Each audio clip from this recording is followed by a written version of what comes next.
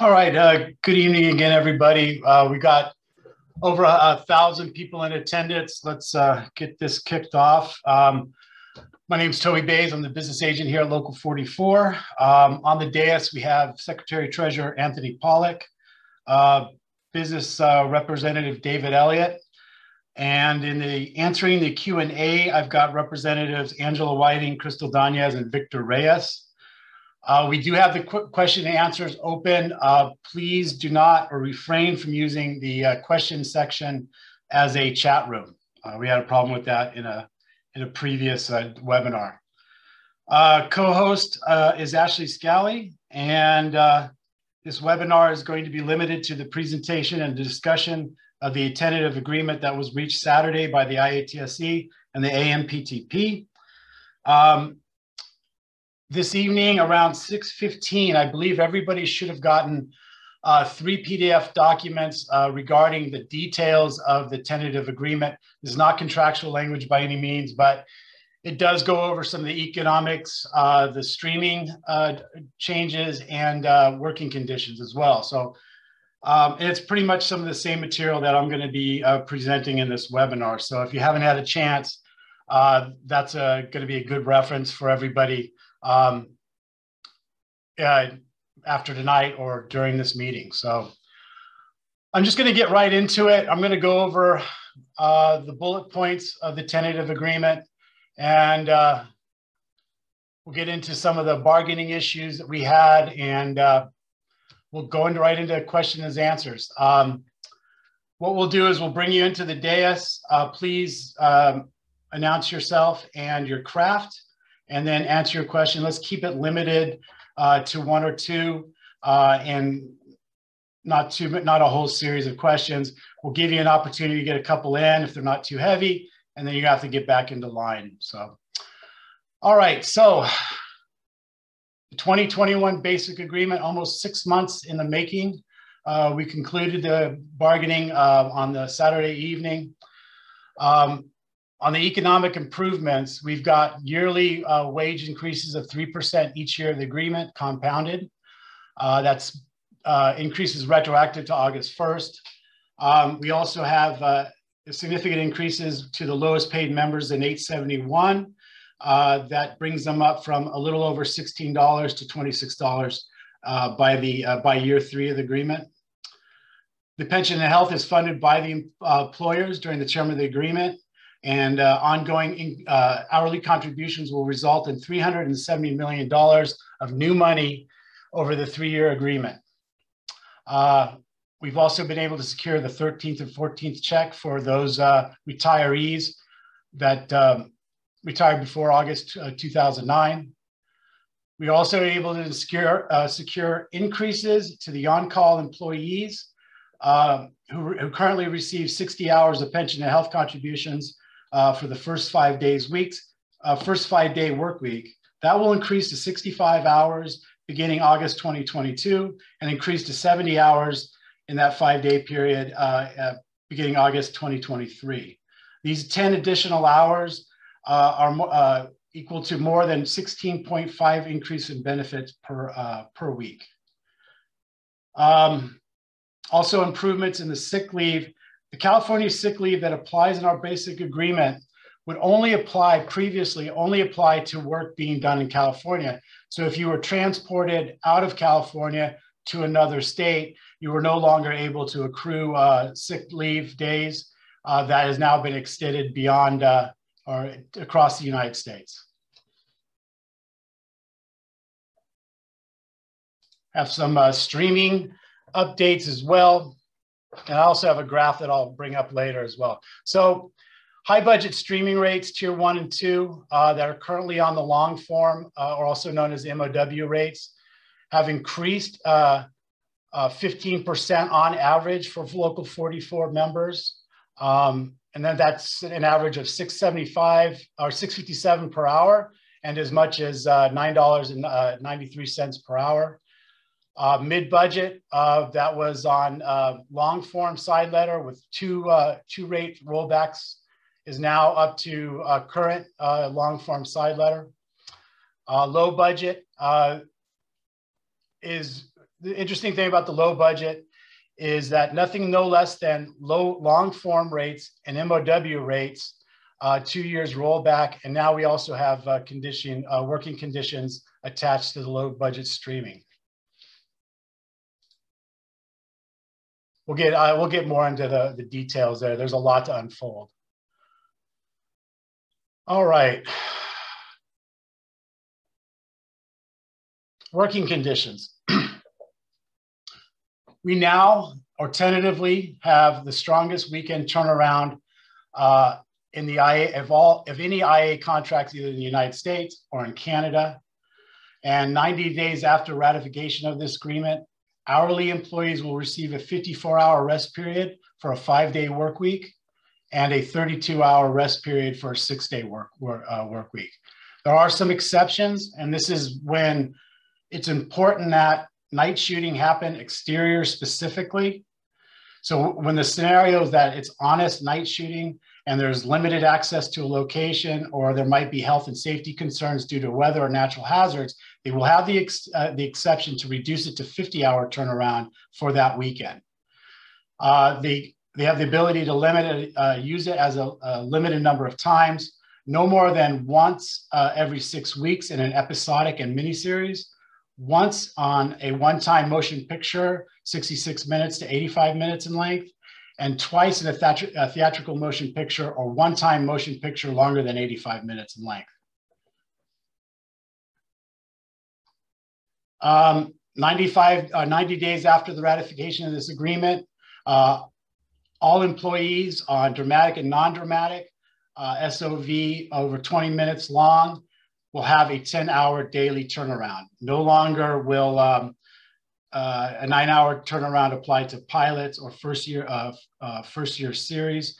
It's across the board, all crafts, all locals. There are no more carve-outs regarding the 10-hour turnaround. There is an exception for off-production facility turnarounds. That will remain at 8 hours. So if you're off production and you work and you are assigned to a facility area at a studio, the turnaround remains at 8 hours. If you're off production, assigned to production, the 10-hour turnaround will apply to you. Also, 90 days after the ratification, distant hire employees on all the same dramatic and non-dramatic will have a 9-hour daily turnaround calculated portal to portal. That will put the turnaround time in alignment with the area standards. Immediately upon ratification, this is meal penalties. So immediately after ratification, after 4 meal penalties, every hour, you will be paid a meal penalty of $25. This represents an 85% increase. And on outside a studio location, nearby location, it's 100% penalty increase outside the studio. On any given work week, after 20 meal penalties have been accrued, each half-hour meal penalty will be paid at 1 hour of the individual's prevailing rate. And I've got a graph for that. Let me pull that up.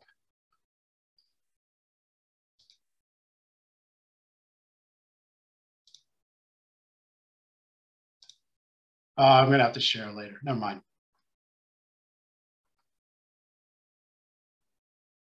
We also got Martin Luther King Jr. Day is now a recognized holiday. That will move the accrual of the holiday pay from 3.71 to 4.0. This applies to all unions and guilds, whether it's the Northeast Corridor or in the Hollywood Basic Agreement. I'll get into more details on that when we get into the bargaining discussion.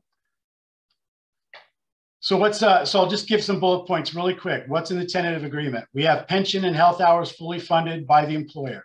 13th and 14th checks are secured for retirees. Improved wages, working conditions on streaming with an increased range from 5% to 23%. Retroactive scale wages, 3% annually.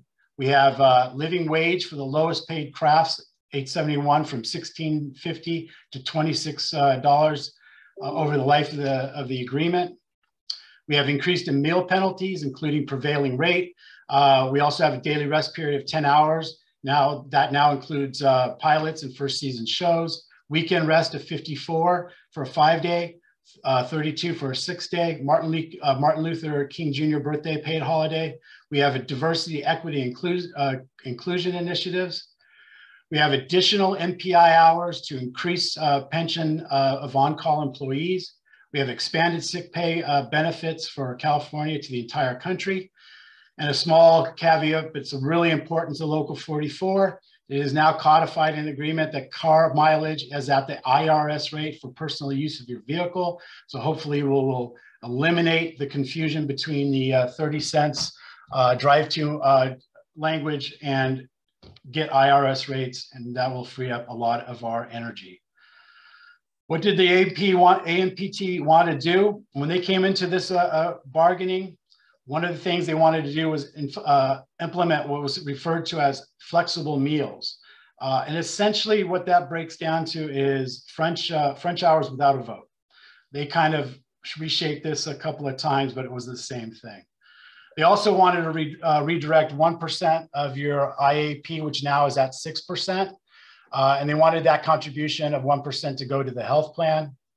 They also wanted double hours needed to qualify for a pension credit year. As well, under health and pension, they wanted to impose monthly premiums at $25, $60, and $100 per month. That was $25 for single, $60 for couples, and $100 for families per month. They wanted to eliminate the daily guarantee for day players after booking. They proposed increase the threshold to the 10% pension increase, which has replaced the 13th and 14th check. They wanted to reduce meal penalties for daily periods. They wanted to eliminate night premiums in the few locals agreements that still have them, and that's definitely us. What did they achieve? They got a 4-hour minimum call for training days only. That excludes contract services. And they also got a weather permitting language to allow cancellation of within a 12-hour notification. So I want to kind of describe where we were at when we came to the membership for a strike authorization. We had been bargaining for over 4 months at this point with very little to show for it. I will say the AMPTP did just enough to bargain without creating bad faith bargaining. They just did enough to kind of drag this along. And most of the time, they just ignored a lot of our economic and certainly ignored our quality of life issues. So before we sought the strike authorization, they were still very low on the wages. They were still holding on the IAP diversion of 1% to the health plan. They were holding on to the qualifying hours of pension, some of the stuff I've gone over. Quality of life issues. We had seen a tiny bit of movement on the 10-hour work turnaround. But again, they applied it unevenly as an effort to break the unions. They had some locals getting 10 hours and some locals not. And they held that ground over many passes. Very meek improvements on meal penalties that really didn't do anything to prevent buyouts. They insisted on a flexible meal schedule. I talked about that again, essentially French hours without a vote. They were still holding on the night premiums to eliminate them. And they had made some small moves to the 871 members, but nothing significant. And the on-call benefits they had completely ignored, okay? We got the strike authorization immediately after the announcement. We were back at the table the very next day. Right off the first pass, we saw streaming rates increase from where we were previously. The pay equity moved, but hadn't moved enough at that point. On-call benefits, we got that increase. I'll get into some details there as well. We did secure the 10-hour turnarounds for all unions and almost all applications. We achieved, and this is a big one because they absolutely were flummoxed at the idea of a weekend rest period, as if it didn't exist anywhere else. And with sidebars and everything, that time and time again, they just would not move or even consider it. So on the first pass after the strike authorization, it wasn't where we wanted it to be, but we achieved the weekend rest period, and that was huge. Increased DMAO penalties at that point, improved, and then in the next to last day bargaining, we were able to secure the accrual of 20 meal penalties, after 20 meal penalties, to be paid at the prevailing rate when the 21st one hits. The very beginning of bargaining, both the EIA and the AMPTP had DEI initiatives that they brought forth. A lot of that DEI has, a lot of it has to do with our continued engagement with Sacramento. And we put forth both of our proposals. We spent a lot of time on this. It's a very complex piece of language. Attached to ours was Martin Luther King Jr. Day. After 18 years, this has been a federal holiday for 18 years, and we've never been able to secure it within the basic agreement and the AMPTP. And they used this like a pawn. They refused to let the Northeast Corridor people have it. They would only give Martin Luther King Jr. Day a consideration if the national locals withdrew some of their existing holidays and replaced it. And we did not move. So interesting enough for them to express the importance of DEI during this whole process, but completely failed to recognize the fact that the holiday that celebrated the civil rights legend was just too expensive. So that sort of sums it up. We'll get into some of the other details, but I want to talk about the bargaining process because I did touch upon this on the 2 town halls. I think there's been a lot of confusion and misunderstanding about this. You know, I talked about the 13 locals agreed to circle the wagons to only put forward group proposals that would apply to as many locals in the bargaining party. And over months, we developed those proposals, and then we sort of thumbed through them. We got our proposals together to bring forth to the AMPTP. Bargaining began in May 17th to be exact. So in the bargaining process, there is a series of rules that you follow to make sure that bargaining continues to go forward. And some of these rules are laid out in the National Labor Relations Act. So at the very beginning of the process, both parties will bring their proposals forward and exchange those proposals. At that point, we'll either reject, accept, or counter proposals back and forth. No agreement is complete until the agreement is no tentative agreement is in place until a full agreement is agreed to. So once you've got those proposals across the thing, you cannot bring in new proposals. These are part of the bargaining process. Also, if you've made a proposal and you have a tentative agreement, you can't basically leverage that tentative agreement or change your mind and say, I don't want to give that, so I'm going to do this. That's called regressive bargaining. In this process, we began with those proposals. We held on to many of our proposals. As I explained, the process was slow and painful. And at one point, when it was just completely stagnant and there was no movement, and quite honestly, they were on to the fact that we were already planning the possibility of a strike authorization, they decided to call us out and see what that strike authorization. Now, that doesn't mean the bargaining process starts over. We weren't at an impasse. We were still bargaining technically, but they were going to see where we were at with the strike authorization. And we felt that that was beneficial as well.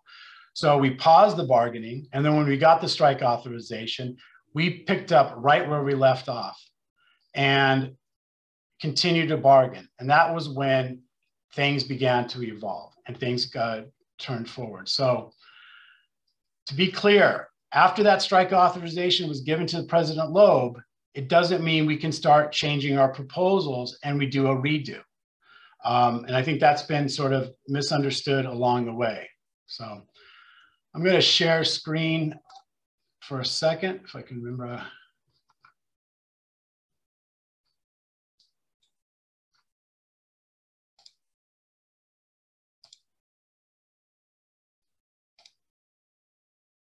Everybody see that okay? Oh, no.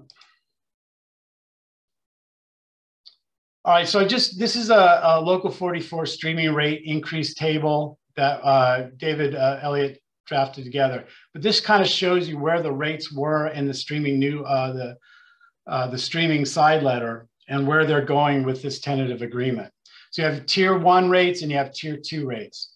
So right now on this ledger here, you've got where they exist now, MOW long form rates. And you can see the graphs here and where they move on SVOD high budget. And that's to the basic agreement. And you can see the percentage increase from that one move. And then in tier 2, which is basic agreement rates, 2019 to 2020, that's 2 cycles rolled back, you see the percentage increase there as well. So I just thought that was important to see the significant movement of many of the new media side letter provisions that are moving from MOW to basic agreement or basic agreement 2 cycles back. And then this is just a quick thing about prevailing rates and what it means. And the example here is a property person, a 7 a.m. call. The basic rate's $47.39. If the show passes at 20 meal penalties per week, then for the 2 meal penalties, say between 1 and 2, you would make $47.39 for each penalty plus the hourly rate. And that brings you to $142 for that meal penalty at prevailing rates. And then another example down below, if the prevailing rate is at time and a half, 2 meal penalties, that could equate to $213.26. So I'm going to leave it there. We're going to open it up right away to questions. I know there's a lot of questions, so I anticipate that there's a lot of hands up. So same thing, Ashley will bring you in. Please announce, say your first and last name and your craft, and we'll get through as many of these as we can. It looks like there's quite a few questions and answers at this point at 43. So Ashley, it's all yours. Go ahead, Michael. Hey, good afternoon, gentlemen. Michael Ventura, prop maker. Look, I know it's been a long road, and we sure are appreciative of all the efforts you guys make. My just question is, I just feel as if a lot of people are not happy with the deal, and if the membership does vote no, what's the next step after that? Thank you, Michael. That's a perfect question to start off. I know that's been out there. So I think there's a couple of possibilities. And I mean, there's a few scenarios. Nobody really knows how it would lay out, but this is my concern. So when we got the strike authorization and we were asking members about taking a good faith effort, support the strike authorization. I know a lot of our members were completely uncomfortable with the idea of signing off on that. I would say safely 50% of our members had trepidations about doing the strike authorization. But they put that aside in a show of solidarity, and we got this outstanding turnout. My fear is that if this agreement, this tentative agreement, gets rejected, then essentially what we're going to be doing is our strike authorization in reverse. Now, I know it's an electoral process, but for example, the popular vote and 52% of the members reject this agreement. That is essentially our new strike authorization numbers there. It's no longer 96, because what we've done is essentially divided the union between the people that are willing to go on strike and the ones that were willing to agree to the agreement. So that's a big issue. we've now cut our leverage significantly. So that's a problem. And I think that's one of my biggest concerns if this agreement gets rejected. There's a few possibilities. The AMPTP could basically tell us, we'll see you in 6 weeks. President Loeb could also immediately authorize a strike. We could request to go back to the table. It might give us a chance to bring more proposals, but I think one of the concerns is we would protect what we've already achieved. But honestly, I think, and I've said this before, strikes are dangerous. It's a big gamble. And this would be not the agreement to gamble with that. I know there's people that are disappointed with this agreement. I'm not exactly sure why. On the face of it, this is a good agreement and I fully support it. And we shouldn't turn our back on this agreement. I think this is a type of agreement that we build off of. Our whole process in this was very different. And I know that when we finished this agreement, everybody agreed in that room that we would never bargain the basic agreement the same way again. We showed a sign of solidarity amongst the Hollywood locals that had never been seen before. And I mean, it wasn't always comfortable in the room, but we maintained our composure. We stuck together. And through that whole process, and quite frankly, it worked. And so I hope that we can foster this going forward. There's significant improvements here in quality of life issues on weekend turnaround. No agreement is going to be the perfect agreement. But a lot of us in the Hollywood locals, we put our priorities aside. We embraced other priorities. Getting 13 leadership to agree on a set of proposals that was 19 pages was no easy task in itself.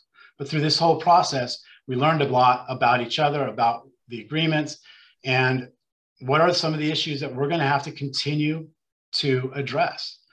And I know on-call is one of them, and we've already had discussions with those other locals and their on-call issues. And we learned a lot about the on-call issues of other locals. So there's a couple of things. I think there's a statement coming out tomorrow that will spell out very specifically or the possibilities of a no vote. But I really want to encourage everybody to vote yes on this agreement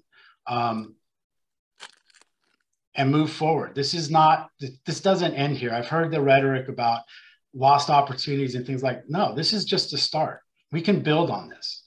We've got to stick together. And I said it at the rally, look, this is bottom up stuff and it doesn't stop here. And I think that's a critical thing to consider. It doesn't stop here. No agreement is going to be the perfect agreement. No agreement is going to address everybody's issues and everybody's concerns. But that's why we do it every 3 years, right? So we can adjust and catch up to what those issues are. So thank you, Michael. All right.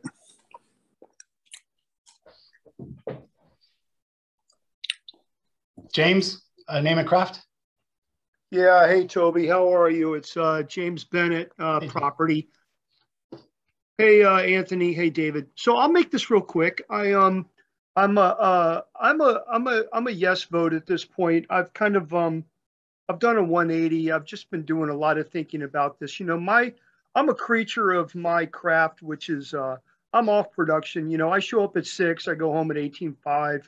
I take breaks when I feel like I need one, and I eat food when I'm hungry. I basically just do what I'm told and eat what I'm told to eat and go home when I'm told to go home. So my main concerns, and not that I don't feel for people that are on production, because I totally get, like I did the on-set commercial thing. I did all of that. I understand the whole turnaround.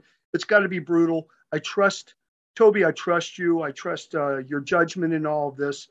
My concerns have always been with my my health benefits, and there was something else, but David Elliott had answered Tony Andreas's question. And so, David, this is kind of for you. I'd like you to explain to me, and really briefly, I want to make this quick.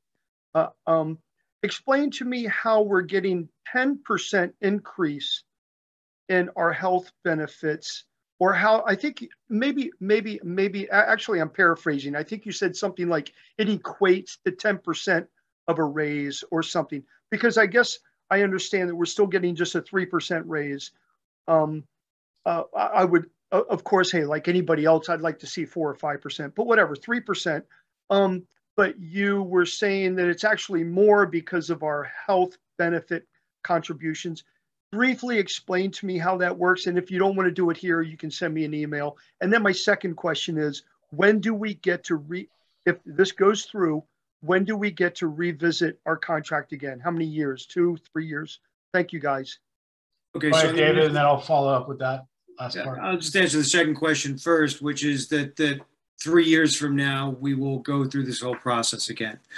And as far as the 10% overall wage and benefit increase, to fund the healthcare and the pension, and to adjust for the incredible increase in the rise of our fantastic healthcare, the producers had to pay an additional 40 cents an hour if they did not pay, if they paid more than $15 million in residuals a year, and $1.20 an hour if they don't pay more than $15 million residuals per hour. So basically for the standard rate, that's a 9% increase. And for the non-standard rate, that's a 19% increase. And when you add those two together with the 3% wage increase, that comes to a 10% wage and benefit increase the first year, a 16% wage and benefit increase the second year, and a 27% wage and benefit increase the third year, because those $20s compound to where there's an additional $3.60 being paid per hour worked for your health care.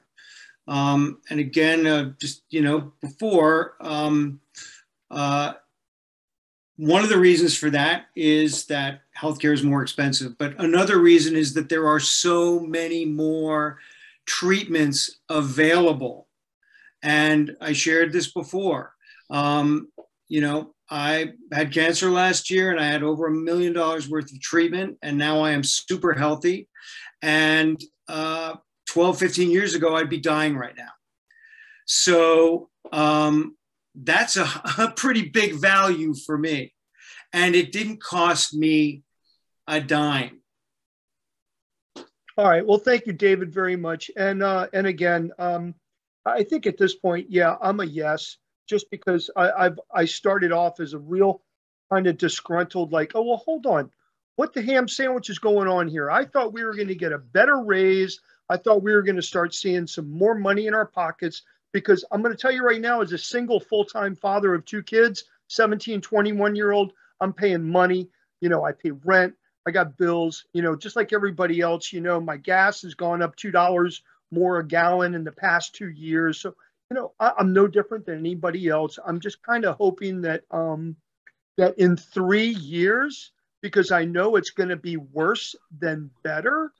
I've just always seen that, you know, the cost of living. And when I say worse and better, I'm just saying the cost of living, it will be worse than it will be better. It's not like all of a sudden my rent and everything and my cost of education for my kids is going to go down. I don't expect that. But what I would like to see is an increase in our wage and raise, because I am from the old school. It's like, you guys understand 15 years ago when we were making deals about experimental streaming media, and now these guys are making billions, and the whole argument of like, how come that's not trickling down to us? And get all that, you know, it's not going to happen this time around. James, if I could just yes, sir, address that, because I understand exactly what you're saying, and they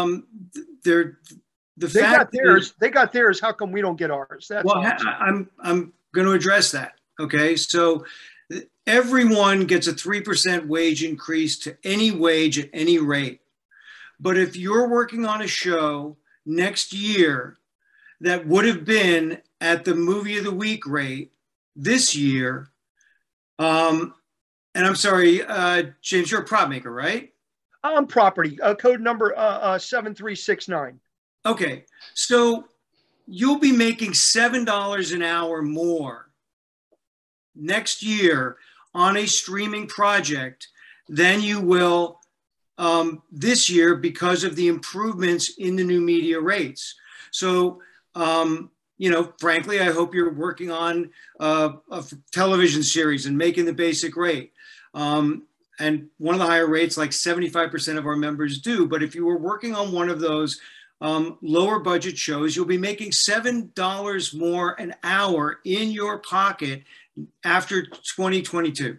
I saw that, and I think that's beautiful. And that's one of the main reasons why I am going to vote yes. I'm supporting you guys. Like I said, I don't know much about Anthony or you, Mr. Elliott, but Toby has been there for me before in the past. And I kind of trust your leadership at this point. So I'm going to end this. I just want to say thank you for all the hard work. I've done a 180 on a lot of this. And in 3 years, I guess we can just build on this. I think that's where I'm at. So, hey, good night, guys. Thank you. Absolutely. We should take every advantage of this momentum and move it forward. Also realize that those increases from MOW to the basic rates, either current or 2 cycles back, also puts a larger number into your IAP, which is still at 6% of your straight time work, which is significant. That's a savings account that doesn't work into the cost of living index. It's been there, and we've built on it. I mean, I think it started at 34 cents or something or 18 cents an hour or something like that. I don't remember the details, but we've been able to sort of build on that and defend it essentially. Go ahead, Joe, name and craft. Joe Martinez, Prop Shop. I'd like to thank you guys for being there when we started this strike authorization vote and how we rallied the troops. A lot of the troops wanted to see a little bit more movement in the basic agreement. We feel that, I feel anyway, that you took the first deal that they had down the pipeline, and you say good faith negotiations, but they've been kicking the can down the road since July. And this whole back and forth, they didn't respond, they didn't do this, they didn't do that. And we still let them go beyond the contract deadline. So I think we need to put a time limit on our time limit to give them more time to say no or to not even respond to us. But all that aside, I think that's kind of what frustrates everyone right now, because the minute we're ready to motivate the troops, you guys shut everything down. And I think it would have been beneficial if you had allowed the strike to happen or given us a few days to review this before we ever said, yeah, no strike. We should have went on strike, in my opinion, to show them exactly that this is 1 week of no production, no movement whatsoever. And then they can take that monetary expense and go, geez, this is what it's going to cost us if we don't play ball with them. That's my opinion. That's my focus on it. But in 2 years, are we going to have the same problem of pension and healthcare not being funded correctly? And part of the reason I'm not having it is because primary streaming residuals don't happen. Now it's on secondary markets. It's always been secondary markets, Joe. That's the confusion. I know I texted you about the difference, right? You're comparing sort of the residuals from SAG, DAG, and WAG, and it's always been a different structure. All of our residuals have been generated through secondary distribution. Well, how is a show that is produced by a network streamer, how is that ever going to reach a secondary market? The Mandalorian is not going to be transferred over to another market. It's going to stay on Disney Plus. We just don't know that. And there's AVOD services they could distribute it to. They're not going to hold back distribution because they're afraid of paying a small percentage of residuals. They're going to move that product wherever it needs to move to be profitable.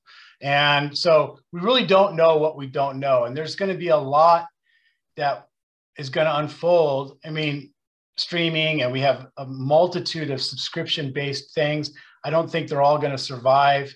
That content's going to go somewhere. There's going to be some consolidation. I think everybody can kind of feel comfortable with that notion. This hasn't figured itself out. And right now we're in an arms race to be who's going to be the most significant, who's going to grab the most subscribers and be king of the hill. But see, you're saying it's what we don't know, but we do know this. We gave them a discount to get streaming off the platform, and now it's profitable, and we still are now 12 years before we remove the new media label on this experimental project, and yet they are extremely profitable. Yeah. And we still don't have any language saying in 2 years, this experiment is over and we're going to go to full rate.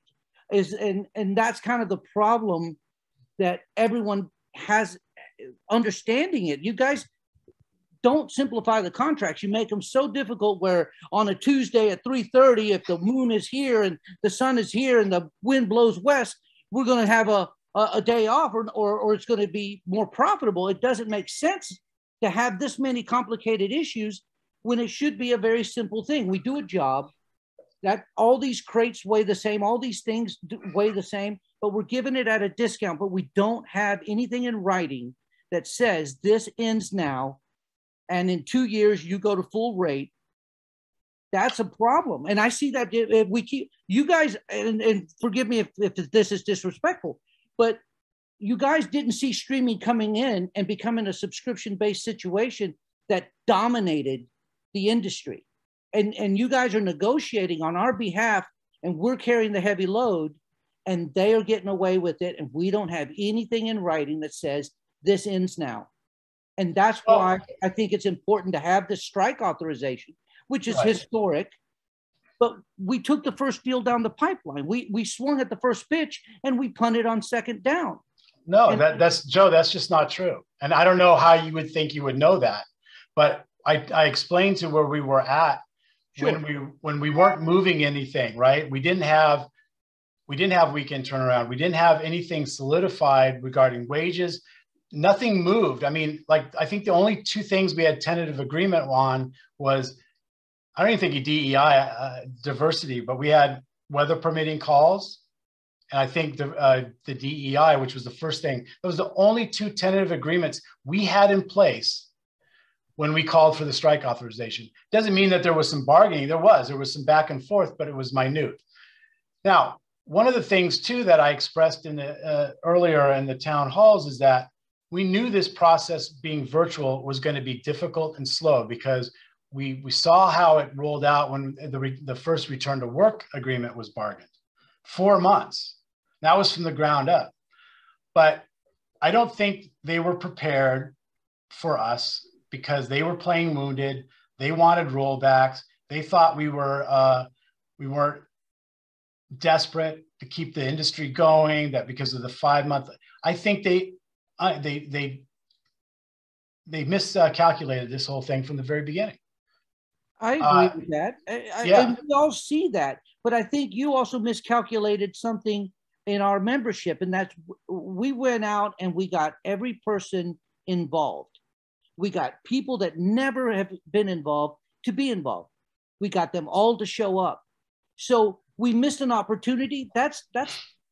Joe, I disagree because I was very clear at the very beginning of this that the goal was not to get a strike. The goal was to get the best deal that we could get. And I will stand by that. Strikes are dangerous. Yes, absolutely. And that's not. And it doesn't take long before whatever you possibly could have gained has been diminished by being on strike. And then that has an effect on the hours and the health plans and things of that nature. But I think it's not Joe, can I jump in? Let's not get into a debate. We can follow up, and I know I owe you a phone call. So my only question is the word, the best deal we can get. That is a problem in negotiation tactics because no one gets what they deserve. They get what they can negotiate. And I think, and I believe, and a lot of members believe it also, that we're always negotiating from behind. And Joe, let me address that, if I may. Please. On Monday morning, September 20th, the AMT-PTP refused to negotiate. And that's when President Loeb asked for a strike vote, because after 4.5 months, they were saying no to, they were holding strong on reducing your wages, reducing your IAP to pay for healthcare, increasing qualifying hours for pension and eliminating the pension cost of living increases. They were ignoring quality of life issues like weekend turnaround, 10-hour turnaround for everyone, meal penalties that would prevent buyouts. They were taking away night premiums, and they were ignoring pay equity.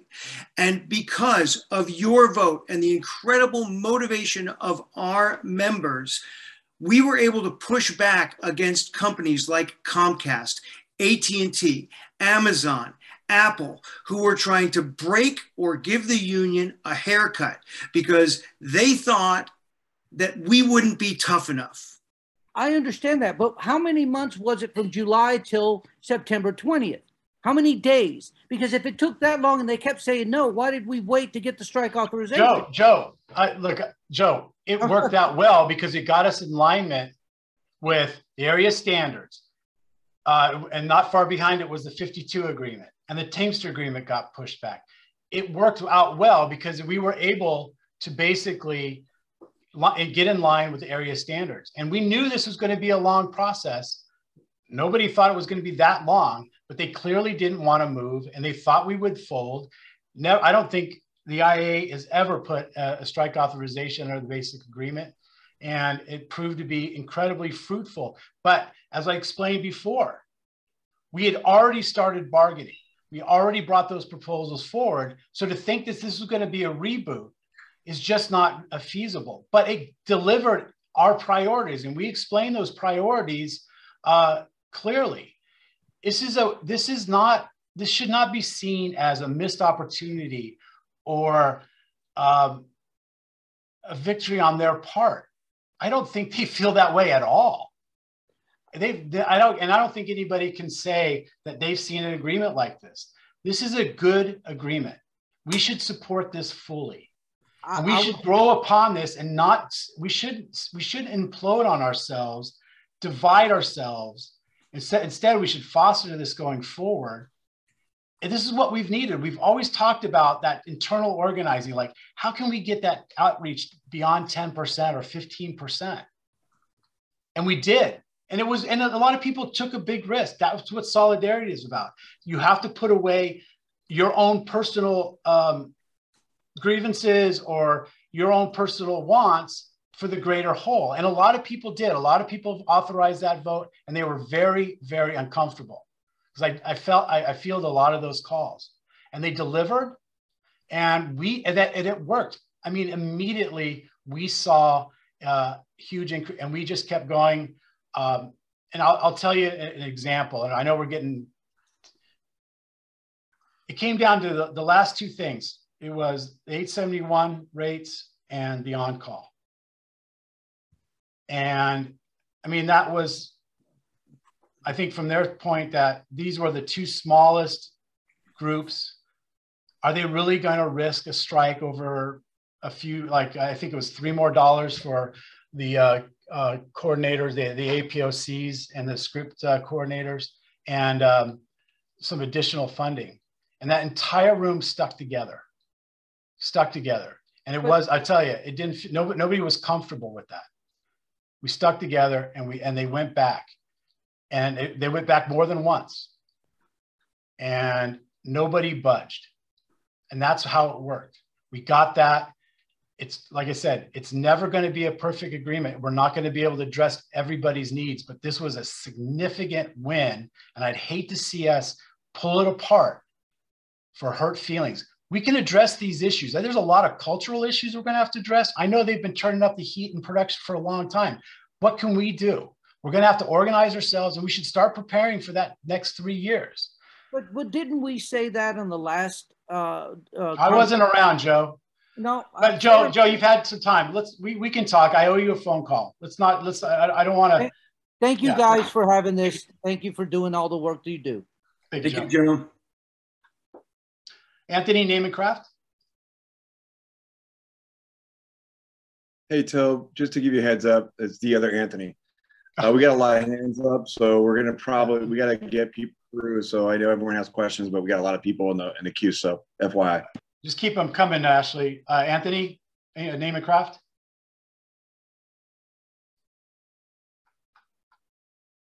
Max Bozeman, name and craft. Name and craft, Max.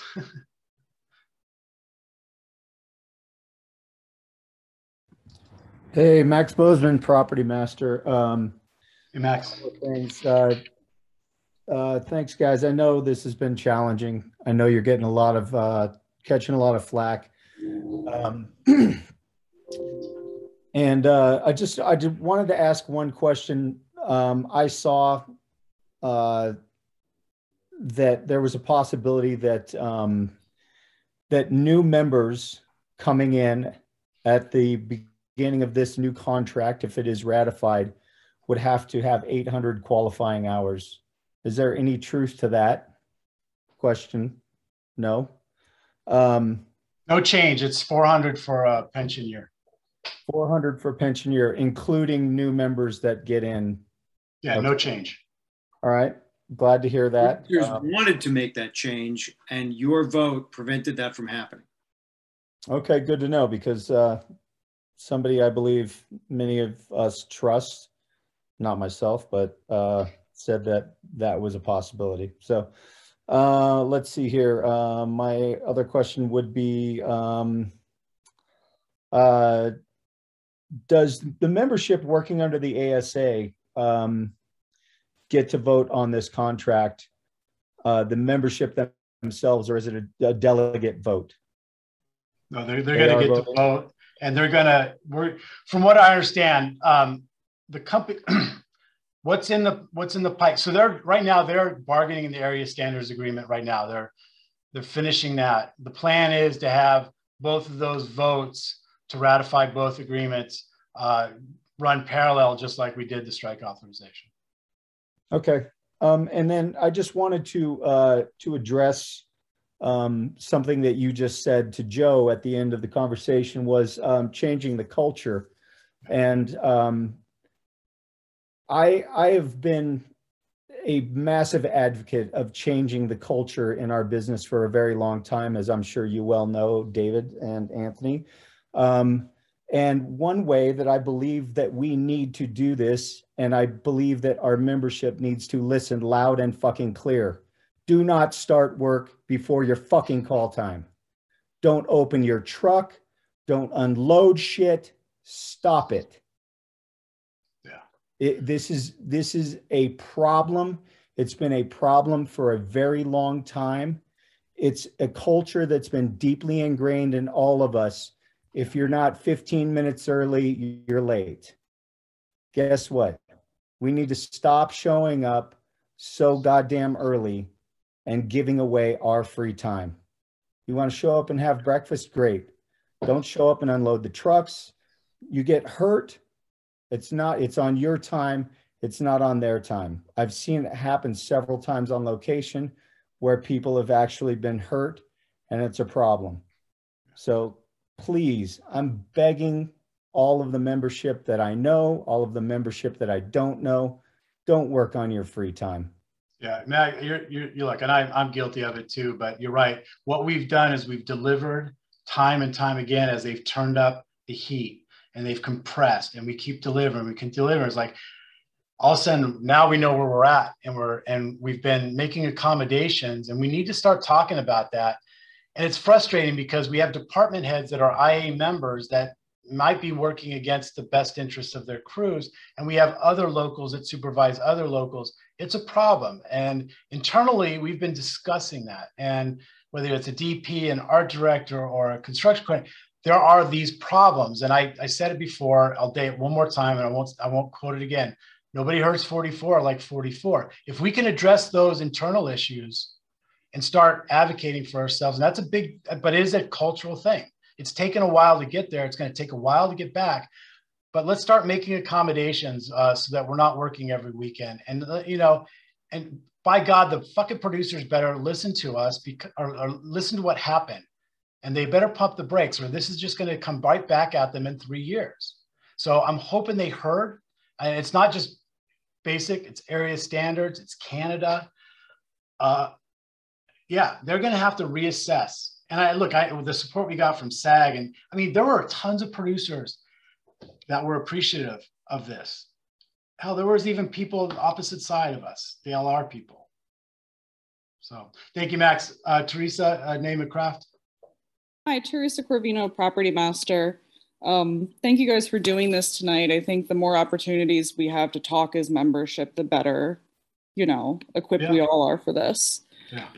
My question specifically is relegated to the pension plan funding. Yeah. I'm trying to understand, I know there was a talking point throughout a lot of our updates as we went through negotiation, or, we would come back and you would update the room about, trying to gain additional residuals, new media to help with pension solvency. And it seemed like that was something that felt like shifted at the 11th hour when bullet points were released, that it moved from a possibility of additional streaming revenue to direct employer contributions. And I'm trying to find out when that happened in the room, why that happened in the room, and how that, how that affects our pension looking forward. What it seems like we're looking at funding for the next 3 years, which seems to just kick the can down the line one more cycle and leaves us on that edge of funding that we've existed at. Yeah, so I would say that the increment funding was happening prior to the strike authorization. And David and Anthony, if you could, it's been a long haul, but they started making proposals to increasing the hourly contribution, whether you're a 15 million contributor and where you were not. So I know that there was some counter proposals there as well. I know where this is going. And there was a little bit we touched about with Joe. We did not achieve streaming residuals. It doesn't mean the fight's over. And that thing is like, we've had turnaround and weekend proposals in this basic agreement for 4 cycles. And, we kind of saw what was turning up the heat, and we needed to address those quality of life issues. And we made it more of a priority because we were getting the dollar we needed. It is kicking the can down the road, absolutely. But we now have some of those quality of life issues out of the way, and now we can start addressing other issues. So there's the notion that this is over because we didn't grab it at this time, I think is just false. And we're going to see how streaming starts to lay out and how that, information, but we're still, I believe we got $214 million in streaming contributions in the last 3 years of the agreement. That's significant. I think it's 42% now. So it's happening. We still get those residuals, but you're right. I think that's always going to be a target, and we'll see. It's bargaining. So that's why it happens every 3 years. You're not going to get everything. They're not going to get everything, and you just keep plugging along and live to fight another day. And streaming works both ways. Every time you watch The Office or Friends on Netflix or Hulu or whatever, that is creating a residual that is paying for your pension and health plan. It works both ways. It's not just the streaming content that goes outside, but it is that as well. And you have to appreciate that our employers are greedy and they want to capitalize on as much revenue as they can. And that's why the successful streaming shows will be sold cross-platform. HBO doesn't pay initial platform residuals either, but the DVD sales and the rentals on Amazon for shows like The Wire or The Sopranos or you name it are providing significant residuals into our health and pension plan. Just Amazon's purchase of MGM library. Yeah. So I should stream Netflix on the background while I'm working to fund my pension. I understand that. I know we're not going to get everything every round. It just feels concerning where our pension sits in solvency right now. That, I know we're not going to hit, God, I hope we're not going to hit another COVID, right? Like that would create a crisis moment for us again.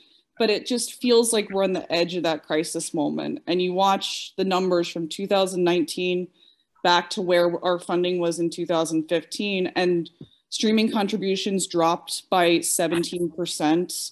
You know, we doubled the amount of our funding through investments, which is a lot more of a rocky market than, you know, employer contributions or streaming residuals. Yeah, we're on target. I think, is it a 15-year goal? I think we're above that target. Yeah, look, there's always going to be natural forces or market forces or things like that, but it's also important too that we continue. Look, we're seeing growth in the pension. It's continuing. We're going to hit our goals, I think, even before the projections went in place. And we'll see. There's a lot of things that we could address. It would be great if we could get the federal and state government to address the medical inflation, which, you know, a lot of us thought, and I think the Affordable Care Act did address some of it in California, but we're no longer double digit, but we're still high in the single digits. And, you know, and so far we've been able to bargain that gap every time. So it's still working. We were getting a dollar where we needed the dollar, but we also were able to address some, you know, significant working conditions areas, which the weekend turnaround is great. And, you know, we'll build on that going forward. And yeah, like I said, that's why we do it every 3 years. I hear that. Clark, name and craft. Yeah, Clark James, special effects. Most of my questions have been getting answered. Thank you, guys. And but one remains. I was curious what if there were any changes to the hours bank. We've run into that challenge before, but any changes there? No, it remains at 450. Awesome. Okay, that's all I had. Moving on. Oh, thanks, Clark. Brad, name and craft.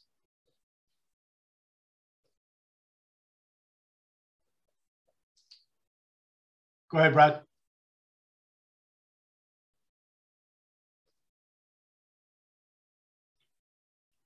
I gotta unmute yourself.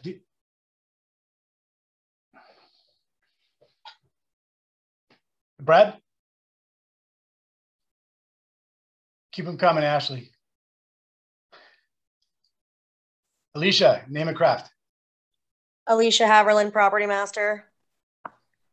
Hey guys, so I'm going to keep it just to 3 questions. You can go ahead and mute me, and I swear I will just yell at my computer afterwards. Toby, I know you keep saying that you're really scared of a strike, and I completely hear you, I understand, but can you just tell me, in the last 85 years, when have we lost a strike? I just want to know what the I'll just say all 3, and then you guys can totally answer me. Okay. I promise. Okay. My next question is, if this is the best contract we are ever going to get, when is the last time we have seen gains? Why would you possibly think that in 3 years, when they are richer, when they have more lawyers, when there are less of them because Amazon has bought 3 of them, that we are going to do better in that room? And my third question is for David Elliott. A couple of days ago, you told one of my brothers in this union that if we vote no, we are going to get what we deserve. I would like you to tell me what we deserve. I'm good. Thank you, guys. Thank you, Alicia.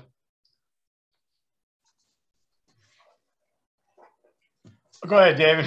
I'm not sure who she's referring to or when. I said if we vote no, that you'd get what you deserve. All right. So the strike things. When have we ever lost a strike? Was that the question? I just asked. So my question was, in the last 85 years, since we have not had an entire union strike, when have we lost a strike? What leads you to believe that we would lose a strike? We've lost empirical strikes. Evidence. We've lost small strikes. It doesn't really. It's not about small strikes. This is about a giant IATSE strike. This is about the largest labor movement in a generation, where everything, as you said, Toby, earlier, everything aligned, absolutely everything. Why wouldn't we take the chance to at least tell us what is in this agreement before you call off a strike? We gave you a 98% vote. Everyone, that's everyone. That is 600 voting to strike. Right. and again, I said in the beginning that it wasn't about going on strike, and it's a reckless thought. So it's irrelevant if 85 years or IA. We have seen strikes, and we've seen how they've imploded. We've seen how it hurts people. Again, it's very risky. And then you got to see from the producer standpoint. Do you think if we go on strike, we better go on strike when they come after our pension, when they come after our IP, when they really come after us hard? Like if we ever find ourselves in a position where we've had a market collapse or something like that, that's when people go on strike, when they're really coming after the throat. You don't go on strike when we're getting these gains. We build upon these gains. So when I think there's a time and a place to have that fight, right? A lot of this is bargaining. As I mentioned before, we massed our tanks at the border, and we saber rattled, and we got a lot from the value out of that. And that was good. This isn't a lost opportunity, but I think there's a right time to go on strike, and there's a wrong time to go on strike. And these were significant gains.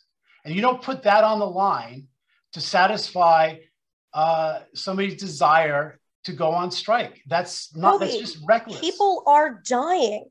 People are dying. We lost an AD because he couldn't take a single second away from a show. I went from one show, and then he jumped in a show in Atlanta, and he dropped dead from a heart attack on Saturday.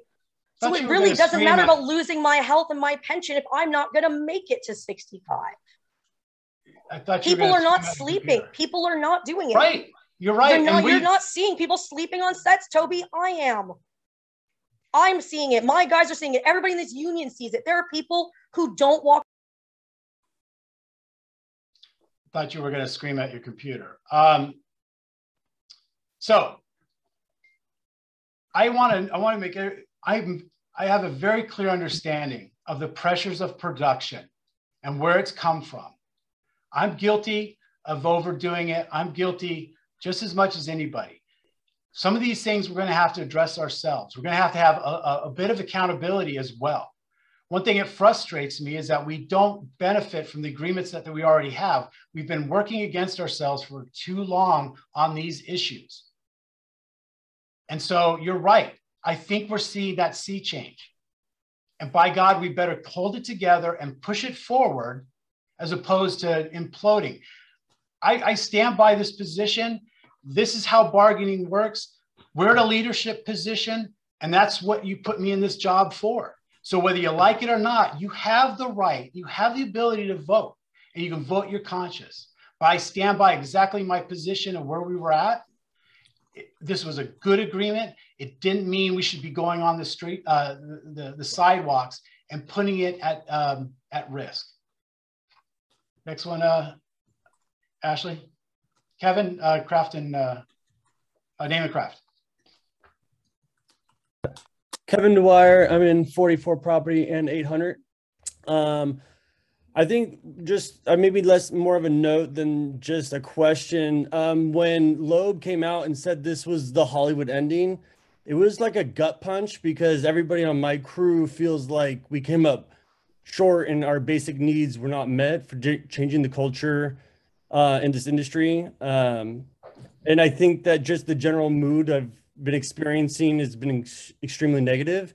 And I just was wondering, why give up the opportunity with the maximum amount of leverage to then lower our leverage with, like you said, a 52% or 53%. The next round, if we vote no to ratify, then the next round we go into, we're going to be in a less position. Why give up the strong position for the lesser position when obviously the temperature in the room is pretty bad? Well, again, I mean, is there expectation that, I mean, I know, well, why didn't we get 12 on or 12 off or these things like that? Again, that was never a part of our original proposal package. So we went and got a strike authorization to get what we got. And that's exactly what it delivered. And I know, and I think we were all aware that expectations were going to be very high because of that tremendous turnout. And I knew we were going to deliver a strike authorization, but I don't think anybody in their wild imagination was going to see where it was. So again, that's a weapon. And I assured everybody that if we got that strike authorization, that we wouldn't be reckless with it. Again, I think that strike authorization delivered a tremendous amount across the table that we weren't able to move on. And I think they were, and look, they underestimated us. They underestimated our resolve from the very beginning. Is it a lost opportunity, or is this something that should mobilize us and something that we should grow from and continue this thing? Again, this would be a horrible opportunity to waste by the ire against this issue. Why are we attacking each other on these things? And look, my position, I expect to take some of the heat and all that, but this shouldn't be a lost opportunity. This should be an opportunity that we build on. And I mean that. I really mean that. I knew that was one of the biggest issues coming to this position, is that we need to get organized ourselves to address our own issues internally as well and culturally. So what I'm just trying to maybe get across is that like having a coordinator get paid the half of his amount of a set dresser and considering it like a Hollywood ending, to me is just like, and then having to go see my coordinator on Monday and looking at her, seeing her completely, gutted and calling that a Hollywood ending is just, it's just, for me, the way it was framed by the media, by Variety, by Deadline, by Lowe, by everybody on Monday, like we had won, but then going to work and then everyone feeling dejected. I think there's a gap between what the perceived outcome was and what the reality on the floor was. And we're just trying to let you guys know, we appreciate the hard work. And like, I know this is a process, but yeah. I have the feeling that a lot of people who were never really invested in the union and cared and wanted to be a part of it, just it's a paycheck and whatever, has been poked the bear. And now there's a lot of people who never asked any questions or wanted to be involved or like, and then realize we did all this, we got all this leverage, and then we got what we had before. Basically, it's this now. I think people are waking up to the fact that we really don't have that much leverage, and we really do need to make a change, and we really do want to go and do what we can to make a difference. But I think maybe this time around is just, it's like a wake up call for a lot of people. And I mean, I'll stop there, but I just want you guys know that the mood on set and is pretty bad, and it's probably the worst I've ever felt it. And I just want to let you guys know that that's what it is. So thank you so much. Yeah, look, that's you're right. I mean, there was some concerns when we got that turnout. And I think that's a fair criticism, but I don't think we should sort of self-destruct on this either. And I think that's important. So I don't want anybody who felt like they showed up for the first time and this was their first move in getting involved with the union and go, oh, well, that didn't really work, screw it. No, that's not it. It's just something, it's something that we build on and we learn from. And I hear you. I understand why people are frustrated. It's been an incredible couple of years. I think there's a lot at play here. But one of them is the fact that they are grinding us down to nothing. And I hope to God they hear. But also I want to understand if somebody is going through these incredible sort of circumstances, we should also address it on our own as much as we possibly can and learn those skills as well. And stop working against each other. But Kevin, I hear you.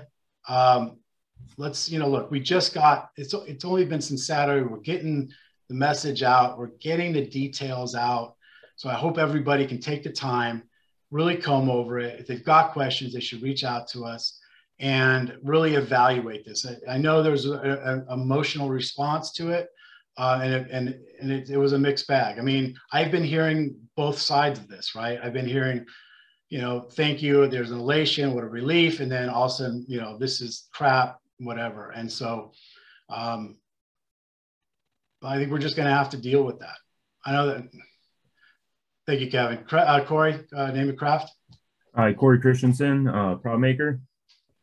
How's it going, guys? Good. I appreciate everything you guys have been doing. Been following it, pretty closely. I just got to say, I'm impressed that you rallied a strike authorization internationally, and we didn't have to go on strike. And we've got, more than your rebuttal to their offer from where I stand. And I think we're doing pretty good in the general market, of the world as it is. So I appreciate it. Thank you, Corey.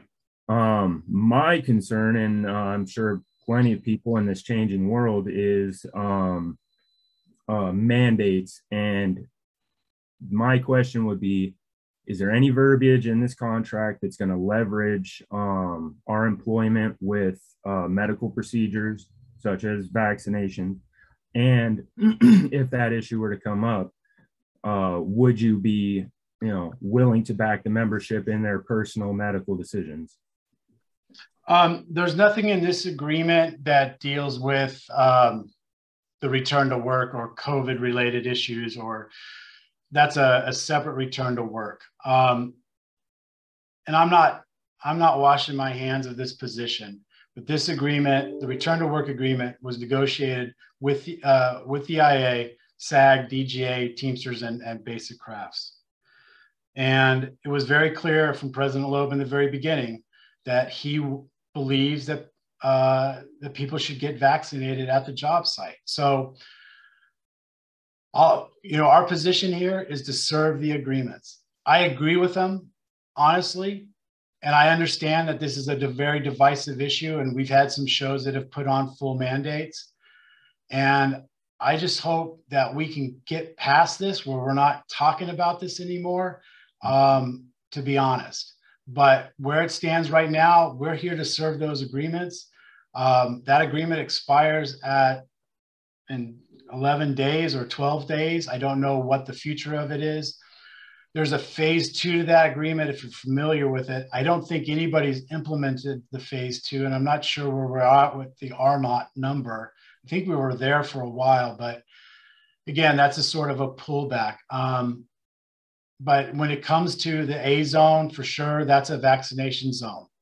And, if Corey, if you're in the prop maker and you don't want to go that direction, I think we can find there's going to be a place for you. This hasn't really gone very far beyond the A zone people, with exception of a couple of shows, and even some facilities have kind of pumped the brakes on it as well. Okay. Well, I'm hoping that, I understand, very complex situation, another very divisive thing. As long as you'll work with us, we have a place, that's fine. The medical indoctrination, not from my physician, that's why we have health insurance, pay my doctor with my medical exemption from my military experiences. It feels very discriminatory, and I would hope that you guys understand that a lot of our membership feels that way, and you can defend us. So.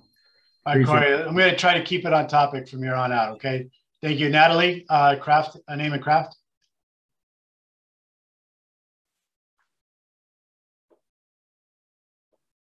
Go ahead, Natalie, you're still muted.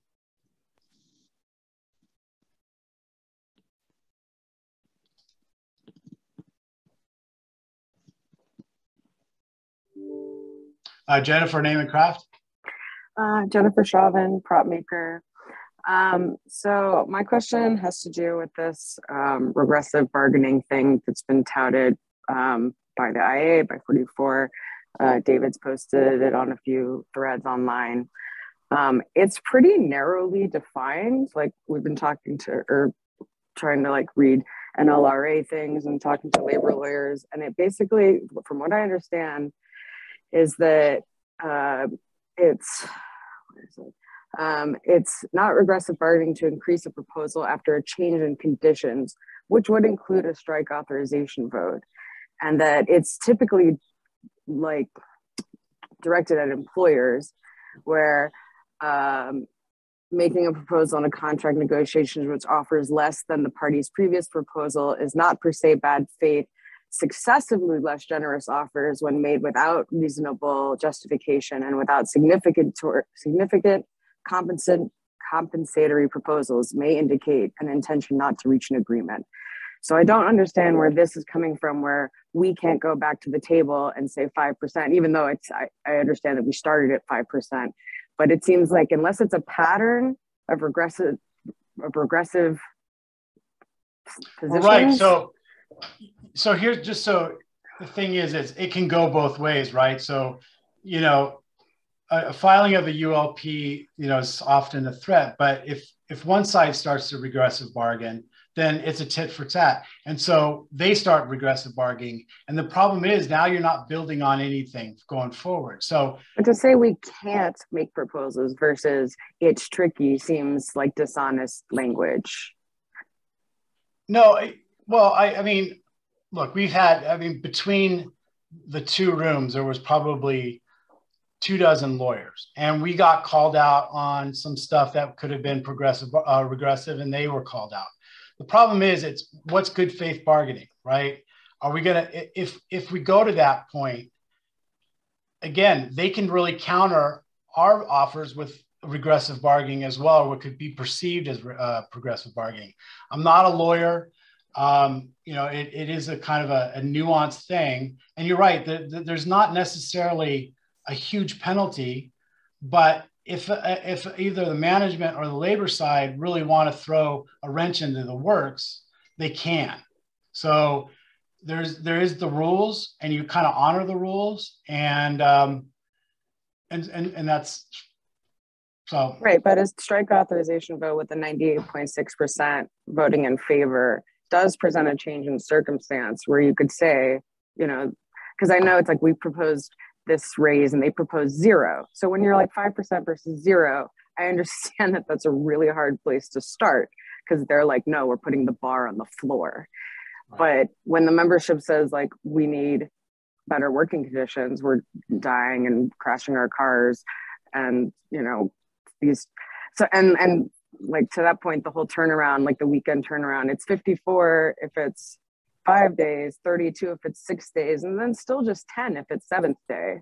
So like that doesn't address a lot, like, you know, the reasonable rest, the sustainable benefits, our main points that we agreed on to negotiate as a 13 group. Right, and I think, look, in those circumstances, that's what we talked about. We need to make accommodations. It wasn't that long ago when I was an assistant business agent, people would get mad because they didn't get the 6th or 7th day call, right? And because they've completed a 40-hour work week, a 5-day work schedule.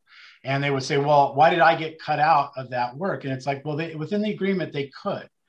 And I think what's happened is we've stopped being able to manage that, like what's important, and prioritize it. And I think for now, the first time, people are starting to prioritize that. So I would really implore, if you're a department head, if you're a boss, whatever, anything like that, pay attention. The welfare of your crew should be number one. And I learned that early on. I don't really remember the shows I worked on, but I remember the people, and the welfare of that crew should be number one. And so if you're going weekend to weekend to weekend, and nobody's getting a break, and I know it's like, oh, I don't want to lose this opportunity. We got to start saying, you know what? No, you need to take a proper rest. And we can kind of handle this. We can start addressing this in a creative way to make sure that our core crew or anybody doesn't do weekend after weekend after weekend, or long hours and long hours, right? We can start making accommodations and just say, hey, to the UPM, look, I don't want this person to work. We need a break. What can we do? We need to start advocating for ourselves. And we need that. If we do, we need to get the support of our department heads behind it. And I think that's a conversation we should start having, because we can do a lot culturally to turn this tide. Okay, thank you. Thank you, Jennifer. Natalie Namath-Kraft.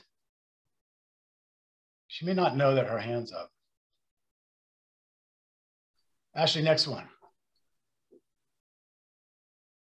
Shella Namath-Kraft.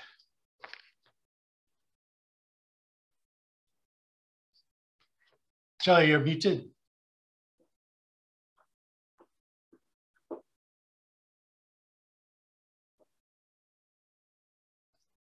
Chella? Now? Hello, hello. There you go. You're coming through loud and clear. Okay, great. Hi, sorry about that. Right. Building on Teresa's comments, the DGA, the WGA, and SAG all made significant gains with streaming residuals, streaming monies in their last rounds of negotiations. Why aren't we building off of that? 3 years from now, God willing, there won't have been a worldwide pandemic shutdown. Right now, workers everywhere are standing up to unfair bosses. Is this really the best deal that we can get? We need a piece of what we created, the same as TV and film. Well, we do, right? But why aren't we going for it right now? In all fairness, Chella, the way residuals work in, I'd say above the line, is it's actually a part of their salary compensation. So actors, directors, and writers, like royalties, right? There's an intellectual property that's attached to it, so that residual is a part of their, basically their salary or their compensation. Traditionally, our residuals have always been a secondary market, and they've been what helps us fund our plans. Yes. So it's not apples to apples. So I want everybody to be clear about that, because I know that's been thrown our way a lot. So it is different. I mean, it's a dollar's a dollar, but I don't think we're done here. And I agree. There might be a way, or there might be a time where those streaming services are, basically self-contained and they don't really produce anything, but we're still getting a significant amount of streaming and secondary markets. And we live to fight another day, right? This is not over. I mean, I know that it's a priority. If I could please finish. Yeah, sure. If TV and film were getting 9%, why didn't we at least go for that 9% from our 5.4%? 9%. 9% from TV and box office, and we get 5.4% from streaming, according to a PowerPoint a few times ago. So why wouldn't we try to achieve parity at least? At least. We did. We had an entire streaming residual proposal that was very detailed. The problem with any bargaining session is that you have to get the other side to be interested or incentivized in agreeing to something. And there are a number of things on the table, and you have to prioritize. This was part of the strike authorization vote. It was a big tenet of it, the sustainable benefits portion. Right. Benefits were sustained. No, partly by David. And to answer your question, you said that to a member on Facebook in a comment, and an e-board member did see your comment. Okay, I mean, I'm not saying I did. I'm just you're saying which comment are you talking about? Are you talking about the thing that Alicia brought up? That if they vote no, they're going to get what they deserve. Yeah, get what they deserve. It was real snarky and mean, but that's not my thing. Okay. My thing is, okay, so just you brought it up. I'm happy to address it. We need a piece of streaming content. This is the time. We will never, ever have another strike authorization vote again. Never in our careers. This is the time, guys. Yeah. I don't know what crystal ball you've got, but it doesn't mean it's over. 24 years, Toby. We haven't had streaming for 24 years. No, I've been working in this industry for 24 years. I know the culture. I know what we've been doing. Listen, I appreciate that it was really hard to get to where we are. I get it. I know. I'm with you. But this streaming thing that we did not achieve streaming residuals and you threw in the towel on Saturday afternoon is that's so wrong. We push this as far as we possibly can. And look, everybody should recognize that you're not going to get everything. We knew we had some core priorities, and we knew that we weren't going to get them all. All right. And so, but we got a significant amount of them, and we've addressed some issues like, the 54-hour turnaround, the meal penalties. These are going to address some serious issues. So that is a significant win. It's just the way bargaining works. You're not going to get everything you're going to get. And again, it's striking that balance. It's like, how far do you push? And I will say I was far more uncomfortable but we pushed, I think, as far, and I don't think we left much on the table. They funded, they still opened up the checkbook, and they still wrote us a check. So I understand that, but there were other priorities. And in that room between the 13 locals, we had to make some decisions. And again, it was, we stuck together, we agreed on that, and we moved forward. Robert Namathcraft. Robbie Dean, construction coordinator. Did you hear me? Yeah, thank you, Robbie. Good to see you, man. So the question I had is the rest period. Is that for on production and off production, like the 6th and 7th day? Yeah. So if you work 6 days, how much of a rest period do you need? 32 before 32. You return to work. Yeah. And what about 7 days? 10 hours. 10 hours. Okay. So that deals with both, because I know there was some confusion with some of the guys about that. Yeah. All right. That's all I had. Thanks. Thanks, Robbie. Thanks a lot. Take care, man. Lee Namathcraft. Lee Sforza, prop maker since 1979. I understand the retirees that retired before 2009 have a 13th and 14th check. How about the rest of us that have retired in the last 11 years?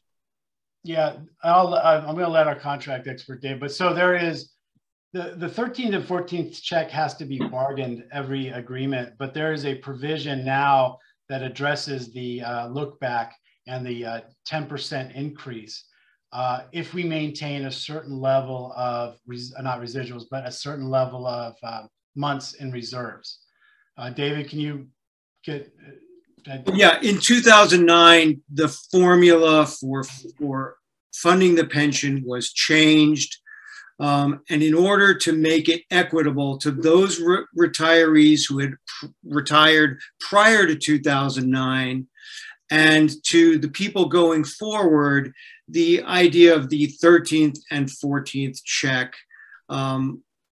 was devised so that they would basically get a, whatever it is, a 17% increase as well. And so that applies only to the people who retired prior to 2009. There was an amortization schedule for funding it that was calculated at the time and gets factored in every 3 years in bargaining. But basically all the active members from that time forward are on the new system. And one of the things that was negotiated in a previous session was that every 3 years, there would be a 10% increase in the calculation figure that multiplies how many hours you have when you retire to basically incorporate a 3.33% cost of living increase into the pension. That was another thing on September 20th, when Matt Loeb called the strike vote that was being rejected by the opposition. How come I didn't receive a increase at the end of this contract? So I'm sorry, you're already retired, correct? Yes. Okay, and you get the 13th and 14th check? No, I retired 5 years ago. Okay, so whenever anyone retires, their retirement amount is set. But while we're active members, the rate at which we will retire is increased by 10% every 3 years. So I will never see an increase? Not if you've already retired, nor will I when I retire. But up until that point, the amount that will calculate my retirement will increase by 10% every 3 years, unless the employers stand firm and revoke that. This new, I'm sorry, in the new contract, is our funding going to go up to 100% at the end of this contract?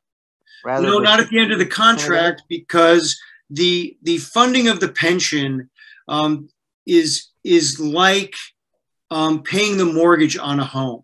For the pension to be 100% funded, that would mean that if all income stopped in the film industry, if all current past revenue streams stopped, that every single person would receive their full pension.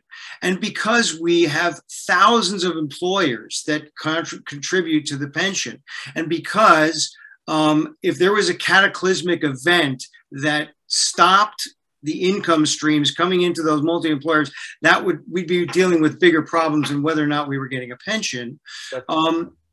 That is something, the fully funding of the pension is not something that's practical.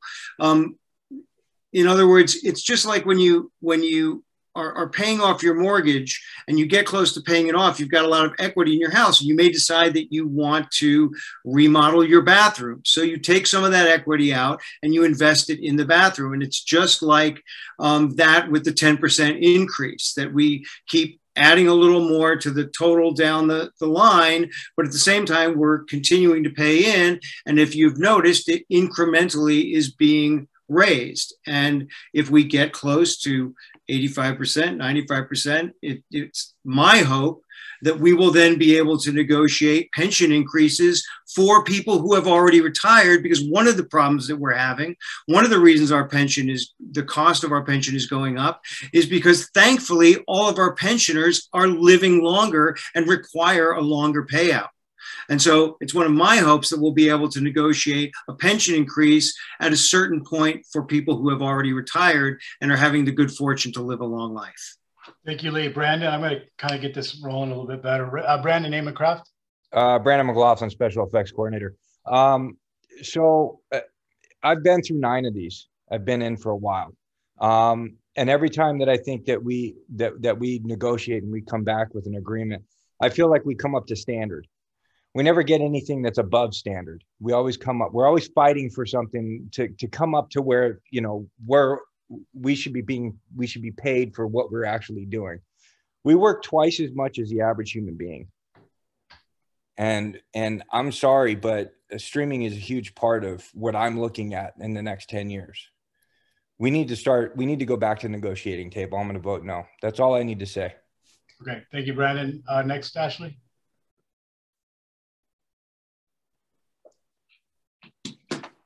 Can you hear me? Yes, go ahead, Matthew. Yeah, Matthew Brenner, prop maker. Just a couple of things before I ask my question. Toby, you said that we better go on strike when they come after our pension, but I think that's almost like ridiculous to say, because they are coming after our pensions by not having to pay into them. I'm obviously referring to streaming services not having to pay into our pension and benefits. So my question is, when we voted on the strike authorization, this was a big point that you guys had brought up and said, that you guys were fighting hard for. And like, I also want to say, I appreciate all the things that you guys have done. Did you guys use that as leverage in order to get all of the things that we did get in this basic agreement? Essentially, did you guys say, okay, you know what, we're just not going to make you guys all pay into our pension healthcare so that we can get all this other stuff? Matthew, so they did pay into the pension. The projection was 371 million, I think, technically. So what we did was we got the money to serve that shortfall or that projection. And the way we got it was they increased the hourly contributions of the employers to the plans. So we served it. And so they were willing to make those contributions. It may have not been the ideal, but we met that goal. And actually, in the time that it took us for the bargain, that number had actually significantly even increased, or decreased rather, because the hours were continuing to go on, and we're really in a time where a lot of production is happening. So we saw that number actually decreased over the time that we were bargaining it. So we served the pension and health, and we've seen it grow on projected in the 15-year plan. So we got what we needed. Now, of those other areas, maybe that became a less of a priority. But these other areas were more of a priority. It was maybe the working conditions and things like the meals and the turnaround. So we still got everything we needed there. It just was different. I guess, yeah, I understand what you're saying. I guess everybody's priorities are different, and obviously that's why we're in. You know, we all have the ability to vote on this. You know, my vote's going to be no, and you know, I hope everybody else does the same, and I hope we get back to the table and come up with something better. I really appreciate your guys' time today. Thank you. Thank you, Matthew. Thanks, Matt. Stephen, name and craft. Hey, Stephen Schley, property. Can you guys hear me? Yeah. Okay, great. One comment and then a question that has 1.5 parts. We've been talking a lot about the change in culture, and I'm 100% on board with all of that. You know, our crews fight really hard. You do not open the truck until call time, whether that's pre-call or crew call, doesn't matter. You know, those general kind of points, but I think a little bit of some of the frustration has come because we need to see a little bit of a change in culture from leadership, whether that's IATSE, 44, whoever, because, you know, points that have been raised, calling this a Hollywood ending, calling this a landmark agreement, I think that's a bit of a stretch because people were really hoping for the true home run. And like you said, you can't get everything the first time, and that's understandable. So, you know, that kind of language, I know from me seeing in articles from MSNBC, Variety, all these people who talk to us, calling it Hollywood, landmark, et cetera. Well, actually it's a start. And I think it would help if we saw a little bit of a change in language. Yeah, look, I'm sure you're in a moment, and we have been grinding on this agreement for a very long time. So, you know, I think a lot of people might be making a lot more out of it that's necessary because they think, again, it's that ire. But you know what? We stuck together, and through the leadership of President Loeb and Vice President Miller, we really did deliver a blow to the AMPTP that hasn't been seen. Now, did it live up to everybody's expectations? We knew that expectations were probably going to be too elevated, but we'd already been bargaining that agreement for 3.5 months. When we went for the strike authorization, they called us out on it. And I understand that sort of, this is a moment, but again, I don't want people to get discouraged by this. No, and that's not what I'm saying. I'm not saying that a lot wasn't achieved, but like you've been saying, assuming if and when this passes, it's something to build on, and seeing more of that language coming from leadership saying, we know we didn't get everything, but we need to stay together, because what I'm really afraid of is that in 3 years, we will have lost this momentum. We'll have lost, and so just trying, how can we stay together? What language can we use to maintain that unity? Stephen, when did you join? When were you obligated? 2017. Okay. The reason I asked, because when we were in our group, we talked about, so I think I was obligated in 97. And I saw that there was a lot of division amongst the Hollywood locals. There was the back lot, and there was, there was a lot of drama. And I know Anthony could probably give you blow by blow detail on that. And, and even when I got involved with the local as an executive board rep, you saw it. You saw it at Local 44. You saw it with the other locals as well. And even when I became an assistant business agent, there was, those guys or those guys.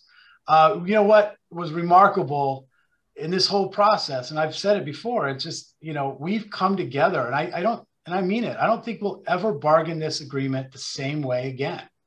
And that's good. That's good for us. It's good for the industry. It's good for our people.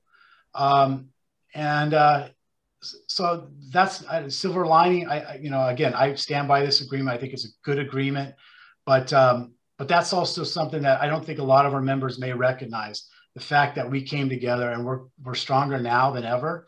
And I just hope we can get this thing ratified, and we can move on and move forward. And I'm willing to have those conversations. I know On-Call's got a lot of issues. I've talked to some of the other on-call locals about this, about the culture, what we can do. So, you know, I'm all for getting involved and with those other, you know, whether it's a committee or a coalition of 44 to have those conversations with 800, with 892. There's on-calls in all the locals to some extent, but I think there's a position between our on-calls. There's a relationship between our on-calls, 800's on-calls, and Costumers Guild's on-calls. I think we should start working to address those issues because they're not universal, but they're very similar.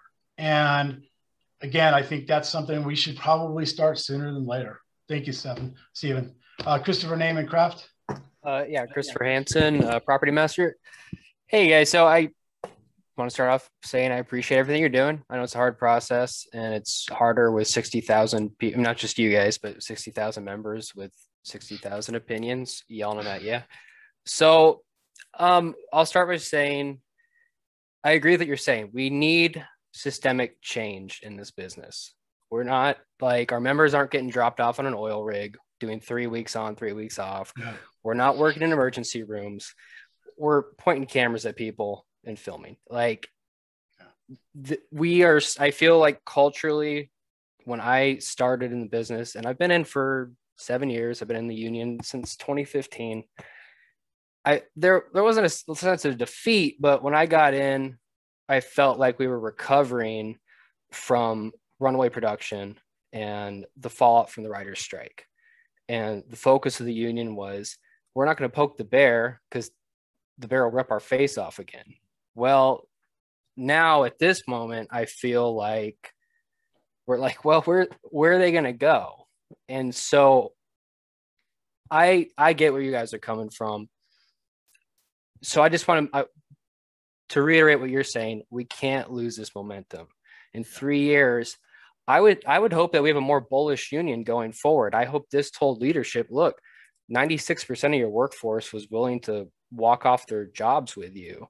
So next contract negotiation, we start higher than what we started with here and say, hey, look, do you want another strike authorization vote? It ain't going to take 5 months this time. It's going to happen a lot sooner. And maybe that's a bat that we carry in and we use that to, you know, yeah, they've been beating on us since the year I was born. You know, I always hear about the 87 agreement. I'm sorry to put it that way, but you know, I hear about all the things we lost in 87. Well, you know, that was the year I was born. So that was 34 years ago. Let's put that to bed and come out and start talking about, like, you know, 21st century, you know, let's not let them keep kind of treating us like we are knuckle draggers and don't know what's going on. Yeah. And real quick question for you. Pull up my note here. Sorry. Okay. So as far as the 3% goes, I know this is your favorite thing, but second favorite thing. Yeah. So it's based on pattern bargaining with the DGA, correct? Mm-hmm. But yeah, typically. I guess why is that? Because they're, in my opinion, they get a lot more sweetheart points, and part of that has to do with their membership. Is, you know, their pool is poisoned. Their membership is made up of a lot of people who are above the line, so negotiating with themselves. Of course, they're going to give themselves their better perks, but those perks don't always come across to us. So we're sort of pattern bargaining. We're not pattern bargaining in one-to-one. You know, we're pattern bargaining certain points that they can go low on because they're getting it somewhere else. So I'm going to let our SAG member address that, because again, it's difficult because their medical, you know, has been in bad. I don't know all the details, but I know it's so crisis mode, or they're trying to get out of crisis mode. Lots of heart attacks, I bet. Go ahead. You know, measuring our agreements against SAG or the DGA or the WGA is truly measuring an apple against an orange. They're just structured entirely differently. There's huge amounts of unemployment in those memberships. and they are creative crafts which get intellectual property payments and as residuals, and it's just totally different. To your question about the 3%, if you look at the Consumer Price Index for Los Angeles over 10 years, it averages out to 2.54%. So we've stayed ahead of that. And yes, currently, I believe that because of the supply chain issues that we're at an inflation rate of 5%, but conversely, a year and a half ago, we were at below 1%. Because of COVID-19. And the suggestion has been, well, why don't we tie our wage increase to the CPI or something like that? But frankly, we've done a little better than the Los Angeles CPI, and we can debate about whether that's an accurate measurement. There are entire graduate studies done on that and so forth. But right now, it's really the mainstream measurement for inflation in the United States. And, you mentioned that 87 contract, but back in the 70s and 80s, when I started in this business, inflation was 10, 12% a year. You couldn't talk about getting a loan unless you were paying 10% interest on it for a car or a credit card or a house. So things have changed drastically since then. And, again, back in the early 80s, I was a 25-year-old construction coordinator who had a lot of middle-aged, pissed off prop makers working for me because the union wasn't willing to negotiate budget-based rate tiers, and 50% or more of the work that was being done in Los Angeles was non-union. And there are huge movies that were done non-union, True Lies. I mean, anything pretty much with James Cameron prior to, I believe it was Titanic, was done non-union. And the 1987 agreements changed that. Tom Short changed that. And I know a lot of people disagree with me, but I'd much rather have someone working on a lower rate show, especially those newer members or those members that have had a hard time and need to get hours or whatever it is, and be working on a lower rate show and getting hours into their pension, getting hours into their health care, than working non-union and not getting any union benefits. Thank you. Christopher, John, name of craft. Hey, John Sperano, set decorator. Just for all the set decorators out there, I work on a flat, okay? And I know that contract, I don't know why that's never sort of addressed, but why, I mean, I know kind of how it happened, but I don't understand why it's still there, why that's never addressed. So that was my first question. So if you could talk to that, and then I have something to say after that. Why? I mean, as far as the structure as being as on call versus an hourly. Bobby, do you want me to jump in? Sure. So, John, sorry for the echo. We're upstairs in the assembly room. John, since I've been at the local for almost 2 years now, understanding and researching the on-call has been a top priority. But you heard me correctly. It's been something I've worked on for 2 years. It's a complicated situation as to why you all are on call and not hourly. It has to tie into you being a manager. It has to tie with you being a department head. And as we all know, there was a time it was a great deal. It is no longer a great deal. It's only a great deal for the producer, and that needs to be adjusted. Scheduling, timing, staffing needs to adjust with that. We are to the point now to we have sought counsel to discuss this issue.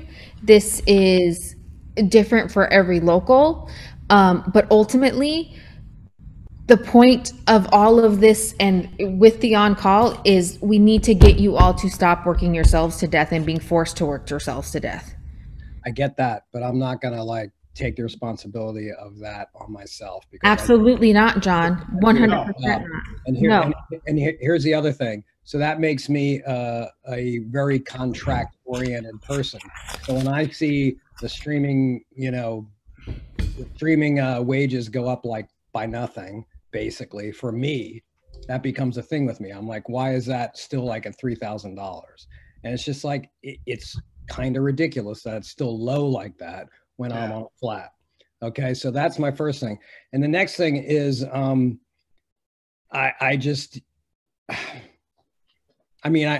we have to, I'm just going to say this. I'm voting yes on this contract because there is simply no other choice, because we have to. And unfortunately, we have to. And I don't want to explain that any more than that. We're backed into this corner. We have to vote yes, because if we don't, we will lose everything. We'll go on strike. We'll be locked out till March. And I don't want to see it. But I would love to see a different kind of strategy in 3 years from now. I know you guys work your ass off. I love all you guys. Thank you. I think there's a 21st century strategy that has to be worked with these guys. And I don't know what that is. I don't know how we get it, but I think it's got to change. All right. Hey, John, are you getting involved with the set decorators group? No, and that's on me, and I should. Yeah, because that hasn't been in place for very long. But that's exactly the kind of like internal organizing that we're going to need to sort of turn the tide on these issues. And now's a good time because it's busy, and we got to stick together on some of these issues in better terms. And I think I don't know all the details, and I think I would really and I'll ask Andrea Joel or our set deck reps to reach out to you, and maybe the set deck steering committee to sort of kind of show you where it's helping and it's working. But I think it's that sort of working together on these issues and not sort of working against each other on these issues, I think is where a part of that success is going to be. And again, it gets into that cultural thing. I mean, it's interesting, right? We're freelance industry under a trade unionism banner, and it was kind of counterintuitive. And so I think instead of competing with each other, I think there's safety in numbers. And so I'll make sure that somebody from either the committee or the reps reach out to you. Yeah, working outside the call is nothing any of us want to do. I mean, believe me, that decker I know does not want to work outside the call. But here's the thing: at the end of the day, when you get 19 notes that have, and this is the producers, you get 19 notes that have all this stuff that has to show up by 7 o'clock tomorrow. You'll see me and 10 other decorators at Warner and Uni at 6 a.m. pulling everything we can. I've seen him at Target at 10:30. No, I'm serious. So I mean, but like I said, I don't know what that solution is, but I would love to find it. Yeah, get involved. That's what it's about, getting involved with that group. And I'll make sure somebody connects with you, John. We'd love to have you a part of it. And cool, thank you. The safety in numbers. Michael McCraft.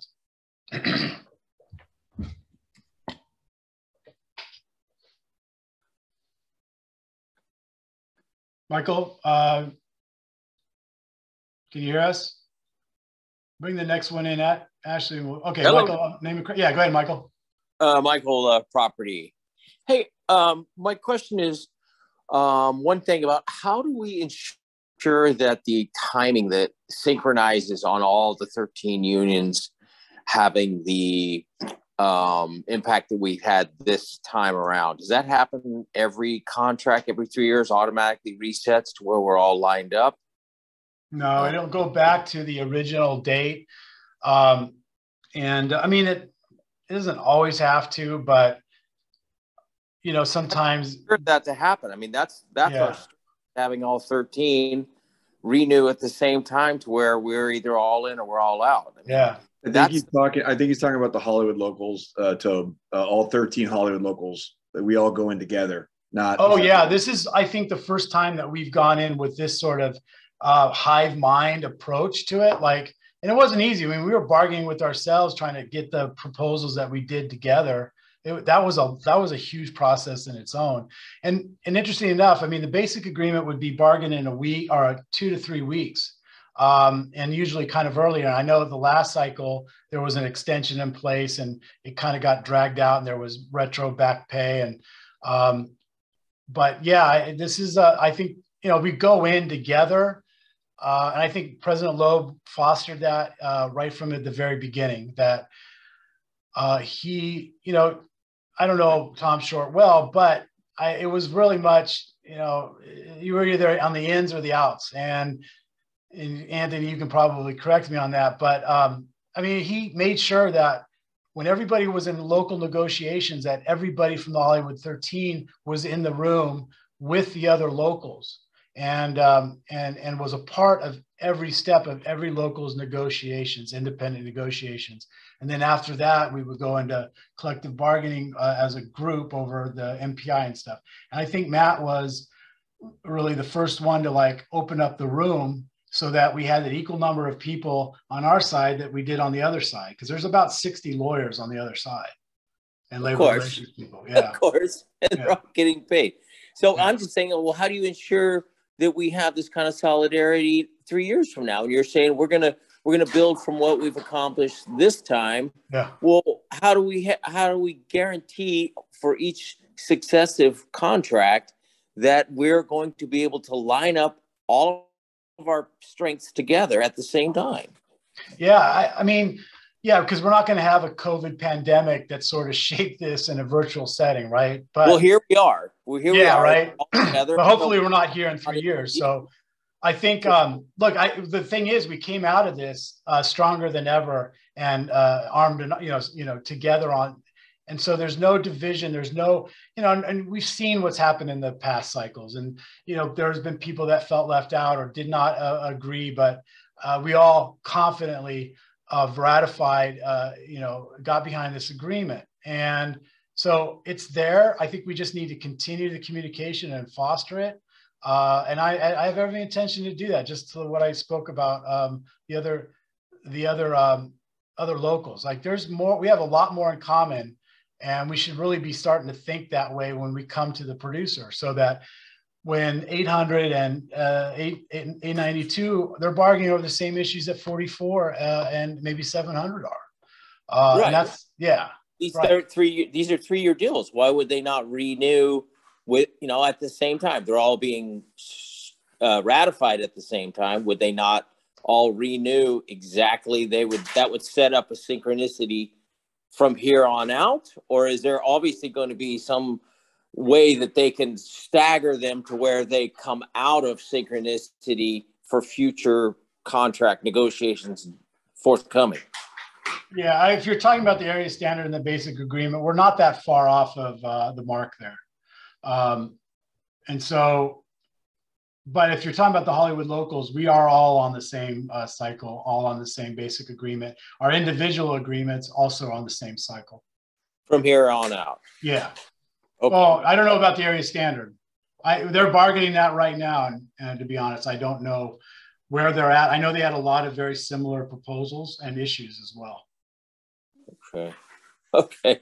I'm not sure, 100% sure we're talking about the same thing.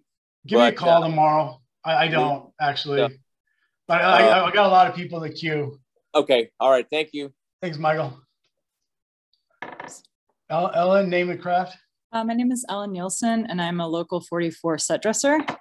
I am seeing basically cross-craft solidarity against this contract. Yeah. It feels like we basically functionally have the same meal penalties we've always been getting, because I've never had more than 4. There's no residuals from self-distributed streaming media. Our raises aren't commensurate with inflation.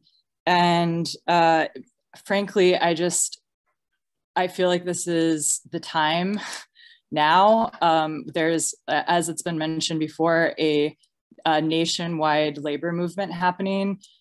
We have huge public support. That's just my comments on this. I'm obviously going to vote no. But I have a question about the diversity, equity, and inclusion initiative that hasn't been addressed at all. Everything that I've been hearing about it is incredibly vague. So I'd like some hard information on that. And I'd also like hard information about, I think actually, Toby, you addressed this earlier, the process moving forward at this point, kind of the different things that could happen. But if you could, I guess the final question is actually a request for that to be put in writing in an email to us all, not just explained casually in a— The DEI or the, yeah, so there is a statement that's going to come out, I think it's tomorrow, regarding the the possibilities of an authorization versus a non-authorization. I think that's scheduled to go out tomorrow or in the next day or two. So I can't say for sure. There's a lot that I need to catch up, but we got the 3 PDFs out that go into the details, and I think this is right behind it. I'm sure you're very slammed with things right now to do, but yeah, it would be great if we had an actual like hard information about what the process is moving forward, different things that could happen. Yeah, and you know what? In the comms meeting, I think we need to get a statement out on the DEI. I'll make that suggestion. I'll be honest with you. It's 7 pages long at this point. It's very complex. It's very nuanced, and that was so long ago. I'm not going to do it justice by speaking to it. So let me see if we can get a write-up on that also distributed, because we haven't been getting those questions as much, but they're relevant. So I appreciate that, Ellen. Lars, name of craft. Hi, this is Lars Slin with Property. I just had a quick question. You went over that you guys would never go into the bargaining room the same way after our, unprecedented vote. So my question is what is going to be the difference in your asking the next time around? And then also, if you could go back knowing what you know now about the level of solidarity, what would be the difference in your ask? Like, what would you have asked differently knowing now? Because you guys obviously feel like you have quite a bit much more power against the producers. So what would that look like for our members? So I think as far as bargaining going forward, I think it's going to be a more collective effort to develop proposals together on these issues. And really, I think there's going to be a lot more engaged earlier. This cycle was difficult because we were just getting slammed with one disaster, return over. All the issues that were coming up to this really sort of hampered our approach. But I think that, we made a concerted effort to forego local negotiations and concentrate on that. So I think going forward, I think there's going to be a lot more deliberate process of building these proposals together, as opposed to just bringing a bunch of proposals as an independent local and then throwing them in the pool and say, okay, who matches up with what?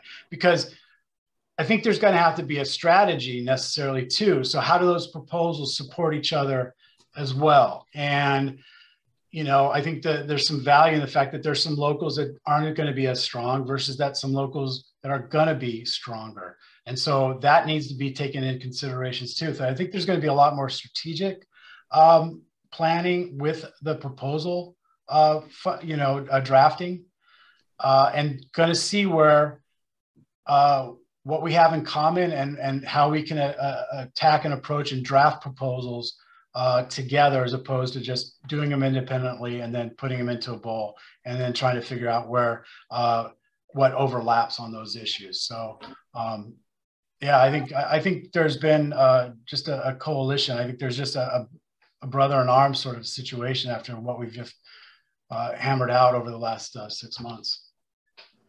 And then what would we change? Well,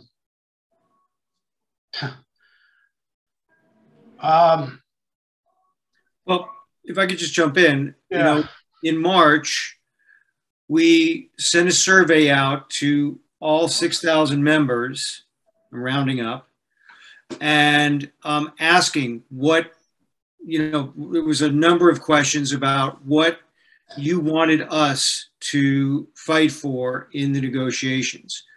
And we got 483 responses, I think. Again, look for that in 3 years when we're asking, and maybe we need to create more fanfare around it and put more promotion to it. But we are looking for input from the members. What we were told in that survey was that the most important things were maintaining wages and maintaining health and pension care. And that those were the issues that we were told members were willing to strike over, if their wages were diminished, or if their benefits were taken away. And in spite of that, with the other 13 locals, we also, did make all these proposals for the on-call extra hours, for the meal penalties, for the weekend turnarounds, for all of these things that are in this agreement. And, I know that it's frustrating, but I think, again, to look at the fact that we made all these demands of the producer, they basically said, sorry, we're just not incentivized to give you what you believe you need. And then the membership rallied behind us and said, oh, no, you didn't. And the next thing they says is, what are you doing tomorrow? And we come away from a contract where we basically have a 98% win record, except for the 2 items that Toby mentioned. So I think everybody needs to retain a little bit of perspective on this, and in 3 years, help us with the things that are most important to you when we reach out and ask. Thank you, Lars. Tracy, Dynamic Craft.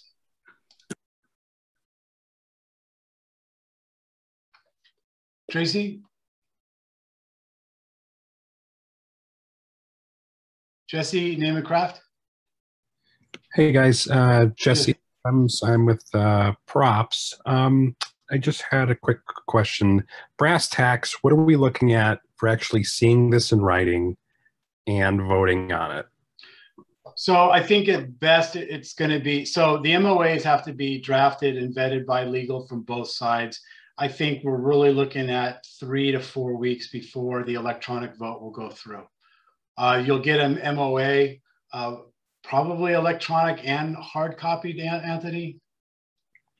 I think that when we were doing the comms committee meeting, I think they're going to go back through the same process we used for the with honest ballot, like we did for the strike authorization. So yeah, that's what's on the table right now, but it's not finalized.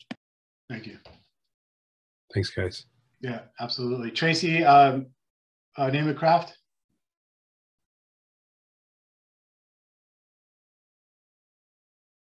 Ray, Namath Craft.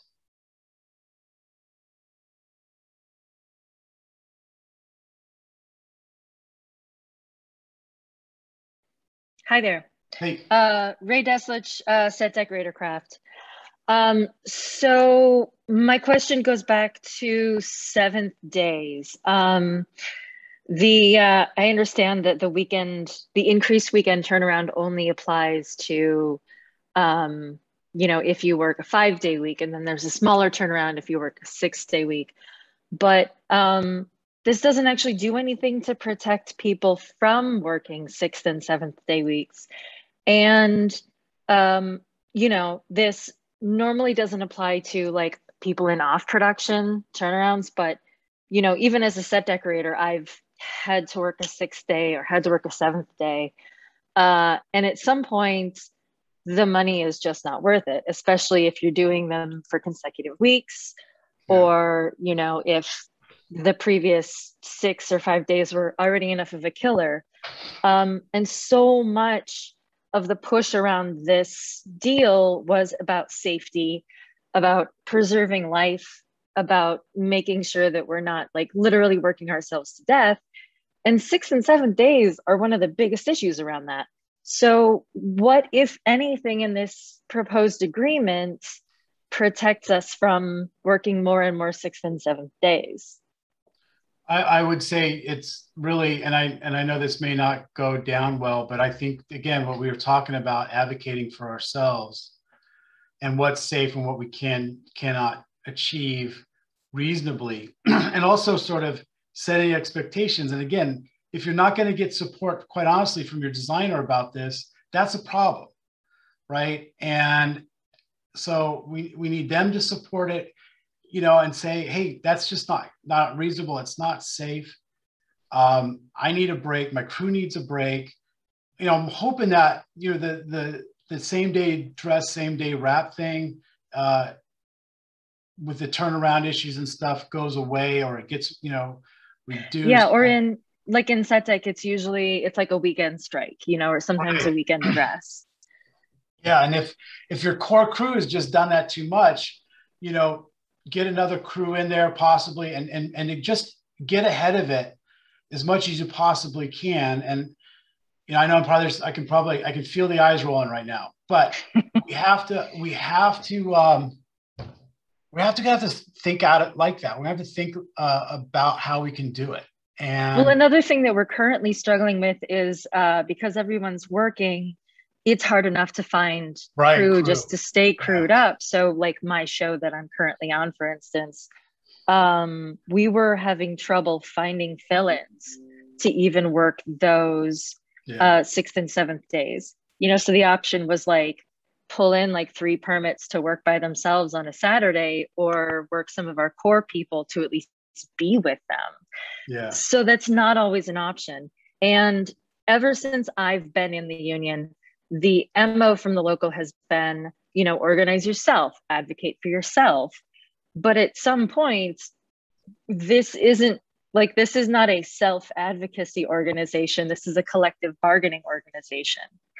So, the bar has to be put somewhere. It's wild that there's no financial disincentive for them to work us 6th or 7th days, aside from like the slight increase that has clearly proven not to be a disincentive already.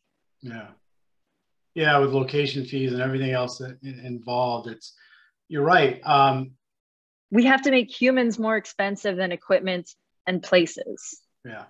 Well, I don't have a crystal ball, but I hope the producers have learned. And I would like, if you get yourself, I know there's a show that we're dealing with right now that is just their pre-production expectations or the expectations happening in pre-production going into production are just like, eye-opening. Like, are you serious? Right.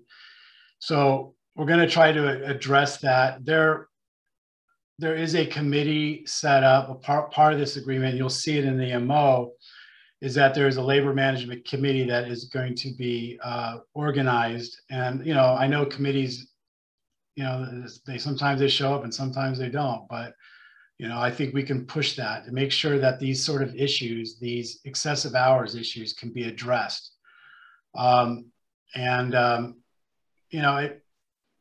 You're right. We're going to have to do better. But I really do need to have some member involvement on it as well. And if you feel comfortable that we can step in and maybe have a conversation about this and not hear it at a meeting 3 months after it happened, I'd like to give that a shot. I mean, it's hard on resources, but I think that's important, right? If we can get it, and if everybody's comfortable with us showing up and saying, "Hey, is this the way you should be doing this? Is this how we want to continue it?"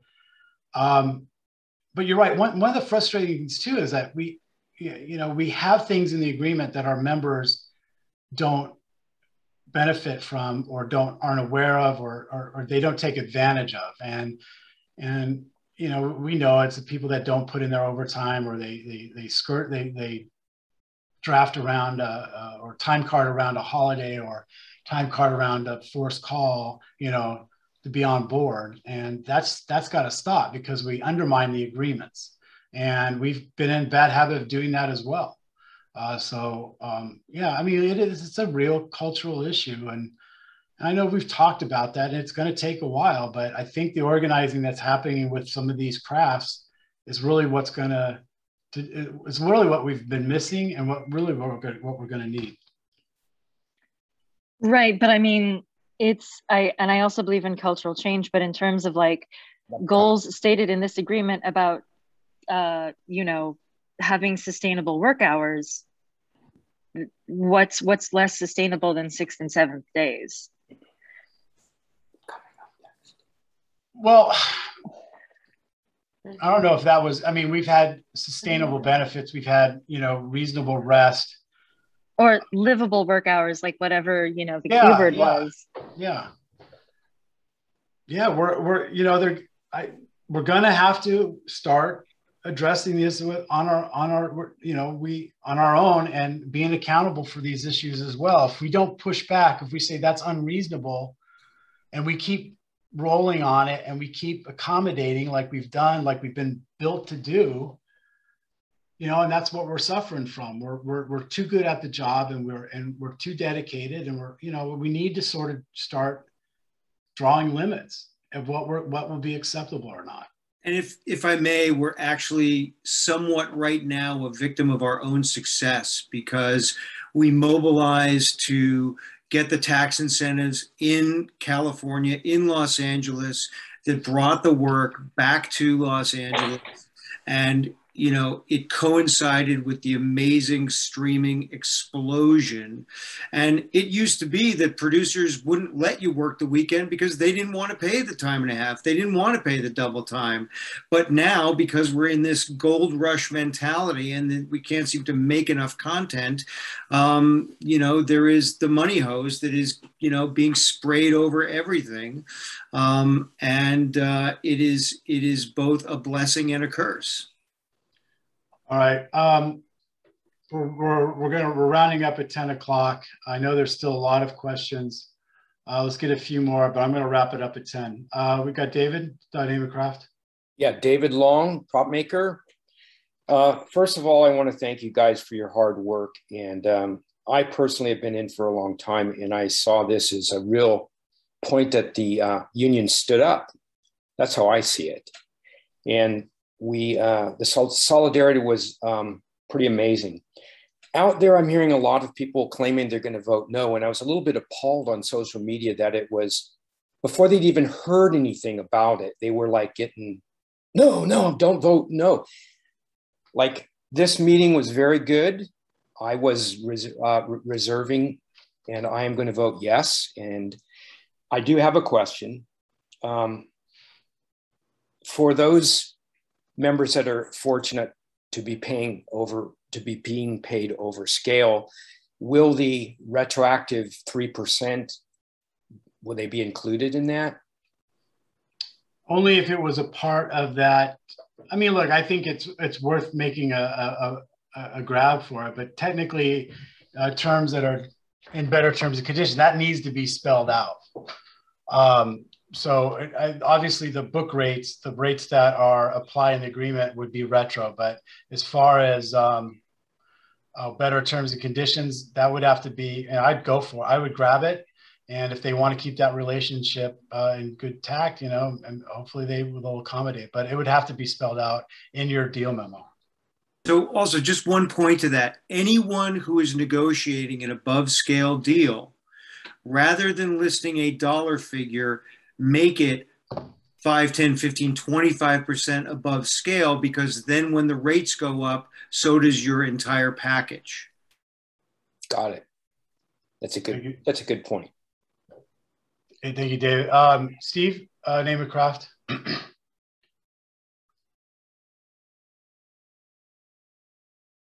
Hey, Steve. Paul, Namakraft.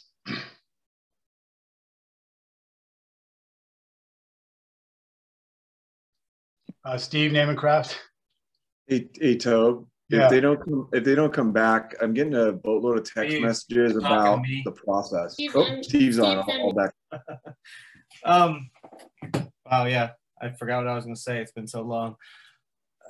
No, I appreciate you guys. I was on the fence before this. I think I'm in now. You've made your case. I appreciate it. Strong work. Good night. That's it. Hey, Paul, Namakraft.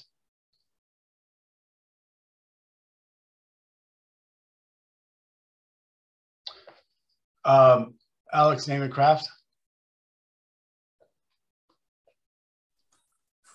Yes, hello. Good evening. Hey, Alex. You guys hear me okay? Yeah. I feel like amongst the many things that need to be addressed from a membership standpoint, because of the questions that are being asked and all of the confusion, that this and many other issues need a way to, there needs to be an education, and there needs to be a source so we can go to you guys and get answers and get an idea of what's going to happen before it takes place. Because what usually happens with this strike situation and situations like voting in presidents, voting out presidents, things like that, you get just a flurry of argumentative situations, and no one's got, there's very little factual information out there. So I think that something that would really help, and I hope it doesn't die in this conversation, is an education formulated by 44 for the members that helps everyone understand how these things work, and it gets to us before these things happen so that we all know how they work and what to expect. Yeah, I agree. I agree. I think somebody, I think it was Lars that said, what would I do different? I think that's something I would do different. I would think, It would relieve you guys of a lot of headache, because people wouldn't be so, irritated with the situation. I mean, I know for myself, and that it felt like a long time between when we were told a deal was made and now. And it felt like a blackout. It was like a deal was made. Yay, we're all happy. There's people on NPR and things like that. And we're all here going, what the hell is going on? What deal? Yeah. Deadline even beat us to our announcement. And that announcement was somewhat already pre-drafted. There was some details that had to be added to it. Yeah, everything's happened at the speed of light. And also in those last days, things were moving so fast, and you want to make sure whatever you put out there is right. And we've seen what's happened with all the bad information that's gone there. It's still pervasive, and it just, some of it was completely off the mark or misrepresentative. There's been leaks all over the place, but yeah, you're right. I mean, we even got reports that we were done bargaining on Friday night, and we were still there for another hour and a half. It was, and the only people and the only group that can nip that in the butt is you guys. Yeah. Nobody else can give factual data than you guys. And if you don't have that before the bomb hits, then you're dealing with an aftermath rather than, Yeah, you're right. I think it's been a struggle, quite honestly, the communication with the IA and, and formulating all this stuff. And we've been working pretty diligently to get it. And you're right. I think that's a totally fair criticism. And to a company that I do know that, based on what you guys are saying, that I wouldn't want to be stuck in a hotel with 20 lawyers myself. So it's obvious that you guys are up against a certain type of group. So, there's no doubt about that. But as far as education, I think it would help you. It would really help us. I know for sure. If I could follow up on that, I will, but I would like to see something happen with that and not just have it be a comment at the end of a Zoom meeting. So there's that. And then someone mentioned being able to compare, as far as like an Excel spreadsheet, the old deal to the new deal, so we can actually see side by side what's changed and visually really understand it. So go to the website, and you can go to, the agreements are there, but I love pushing this out, right? We have contracts at a glance, which it's a one sheet, it has the rates, and it has about 10 to 15 of most common working conditions. And I think that's a good way to get familiar with the agreements and the differences and the nuances, but that might be a very good way to compare them. So you can take the current basic agreement one sheet and then compare it to the documents that you got the email to you at 6:15, and you can kind of do the comparison there. It's called Contract at a Glance. You can get it on the website. Copy that. Thank you, guys. All right, one more. Tobe, can I just spin real quick on the last point? I'm sorry, because of the communication point, that the three of us were sitting in there. We were all shaking our heads wondering where certain information was coming. Yeah. It appeared to be an employer tactic to reach out and start putting stuff in the press to make it look like a deal's done sooner than it actually is, because we still had several passes of ghosts when they started reporting that, to pressure the other side. So that's part of that as well, where that seemed to be going on. So just good point. Also, one other comment I want to make, just so we're clear, we have a lot of lawyers on our side too. We're not in there just by ourselves. We have a bank of lawyers, some of them who have been through decades of negotiations. So That's a sort of rumor that's out there that, why don't we have attorneys? Well, we absolutely do have attorneys on our side as well. Yeah. Phil Namancraft. By Phil Stone, construction coordinator. A couple of things. Based on some of the discussion earlier, it sounds like the 54 hours off and the 32 hours, that means nothing.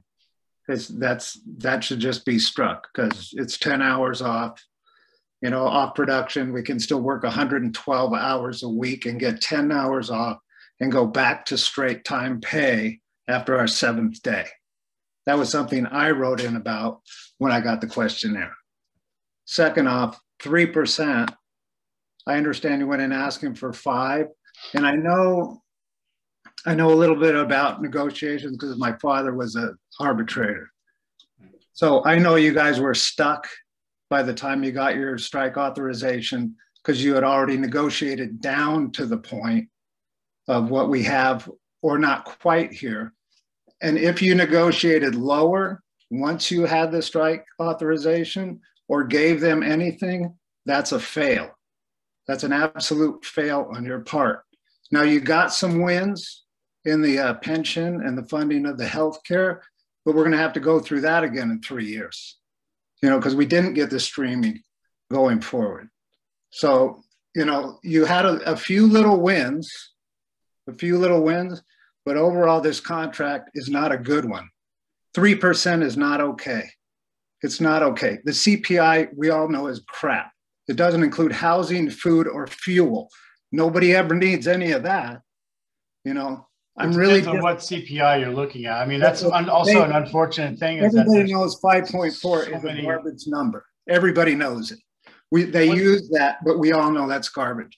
Inflation, houses that cost $300,000 a few years ago are now $900,000 or $1 million. You know that. You live in LA. Yeah. So I'm really disappointed, and I'm going to have to vote no on this contract. I was really hoping for better.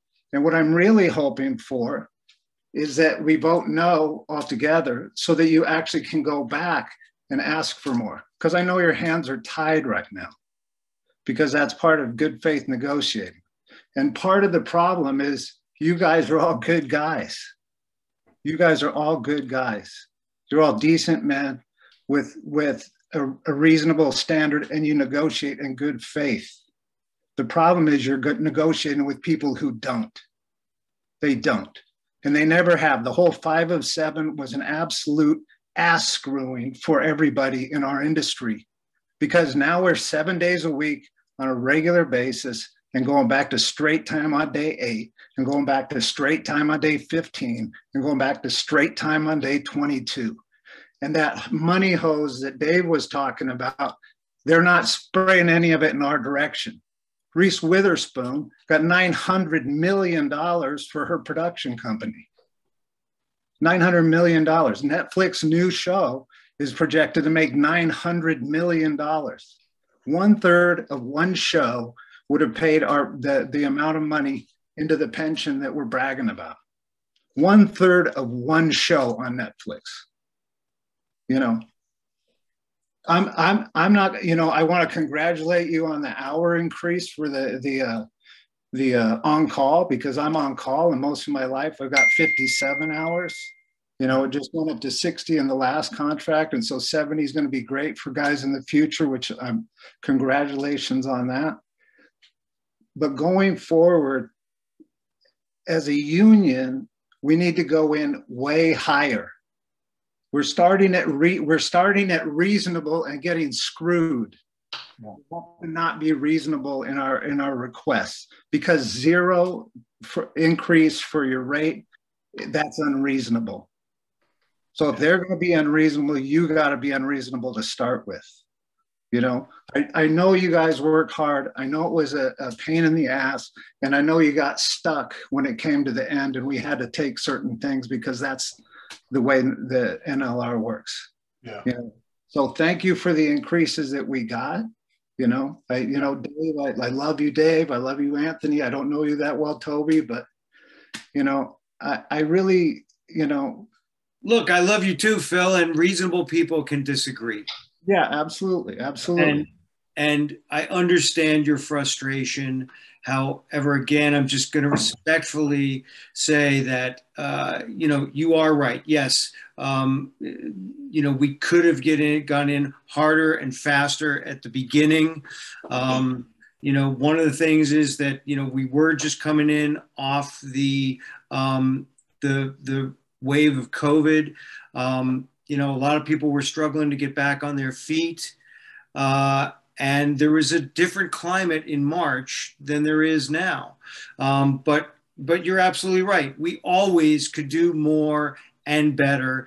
And even though we did have significant wins in this, it's not enough. So I have a question for you. If there is a no vote, would you be allowed to go back and go, our membership has said no to this. What can you do for us? Is that how that would work? Well, that is how that would work. But you know, in just saying no to what? What would be enough? Well, first off, I go no to 3% because, you know, even though, like you pointed out, it's 10% in the grand scheme of things, basically the producers aren't paying more into the pension fund. The employees are by taking a pay raise that's lower than inflation. So we're actually the ones making the payment. Phil, I understand the producers are doing a cost benefit analysis as well. Okay.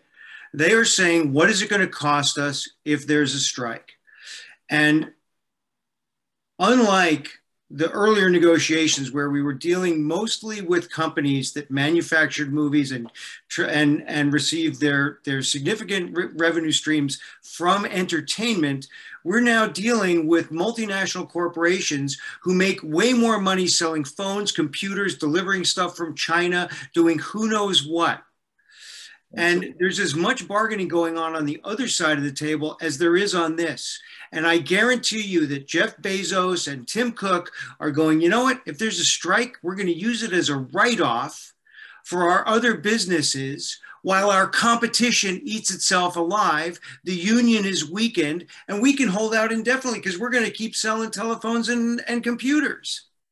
Right. But look, we don't know. Look, honestly, you know, it is. Toby, real quick, I gotta completely object to that. Only because. Why don't we talk about this? Phil, call me tomorrow. Only because, listen, Dave, you got to remember, those people need content for those streaming services. We are working like mad people in Atlanta, Oklahoma, Florida, Texas, Montana, California, New York. They just built 3 new studios in Georgia. They built 3 new studios in New York. We got new studios being built in LA. Nobody's going to want, those people are not going to want those things sitting empty. You know that. So I'm just saying, thanks for what you've done. I love you, but I got to vote. You too, Phil. So let's talk tomorrow. We'll go in depth on this, okay? All right, sounds good. All right, I'm going to wrap it up. And thank you, Tony. Thank you. Thank you, Phil. Thank you, Phil. I'm going to wrap it up. I want to thank everybody who's participated. We're going to be doing this again. We'll get the MOA. That will get delivered. We'll probably do a similar question and answer. You can email your questions to business agents at local44.org. We'll get to them. We've been just on with an onslaught of inquiries and things like that. So we'll do our best to get to them. And I know I'm very behind. Thank you, everybody, for participating. I'm going to say it again. And, you know, I think one of the best ways we can keep this going is to ratify this agreement, to vote yes. And I know that it feels personal and there's some frustrations there, but there was a solidarity moment that got us the strike authorization, and people put their issues aside. And I think there's value in voting yes on this agreement and moving forward and keep it intact. And I have my concerns if we vote no, but I'm going to vote yes. I hope everybody else sees the value in voting yes and building off this this agreement going forward. I really do think this is a sea change. And I think there's a risk of disrupting that. I will say, so we will, there will be a notification regarding some of the questions that came up about what are the possibilities of not ratifying versus non-ratifying. That should be coming out shortly. And then thank you, everybody. David, did you make an indication that you were going to say? No, no. Anthony? Sorry. Nothing? Ah. All right, guys. Thank you. Good night. We will do this again. I appreciate it. Thank you, everyone. Good night.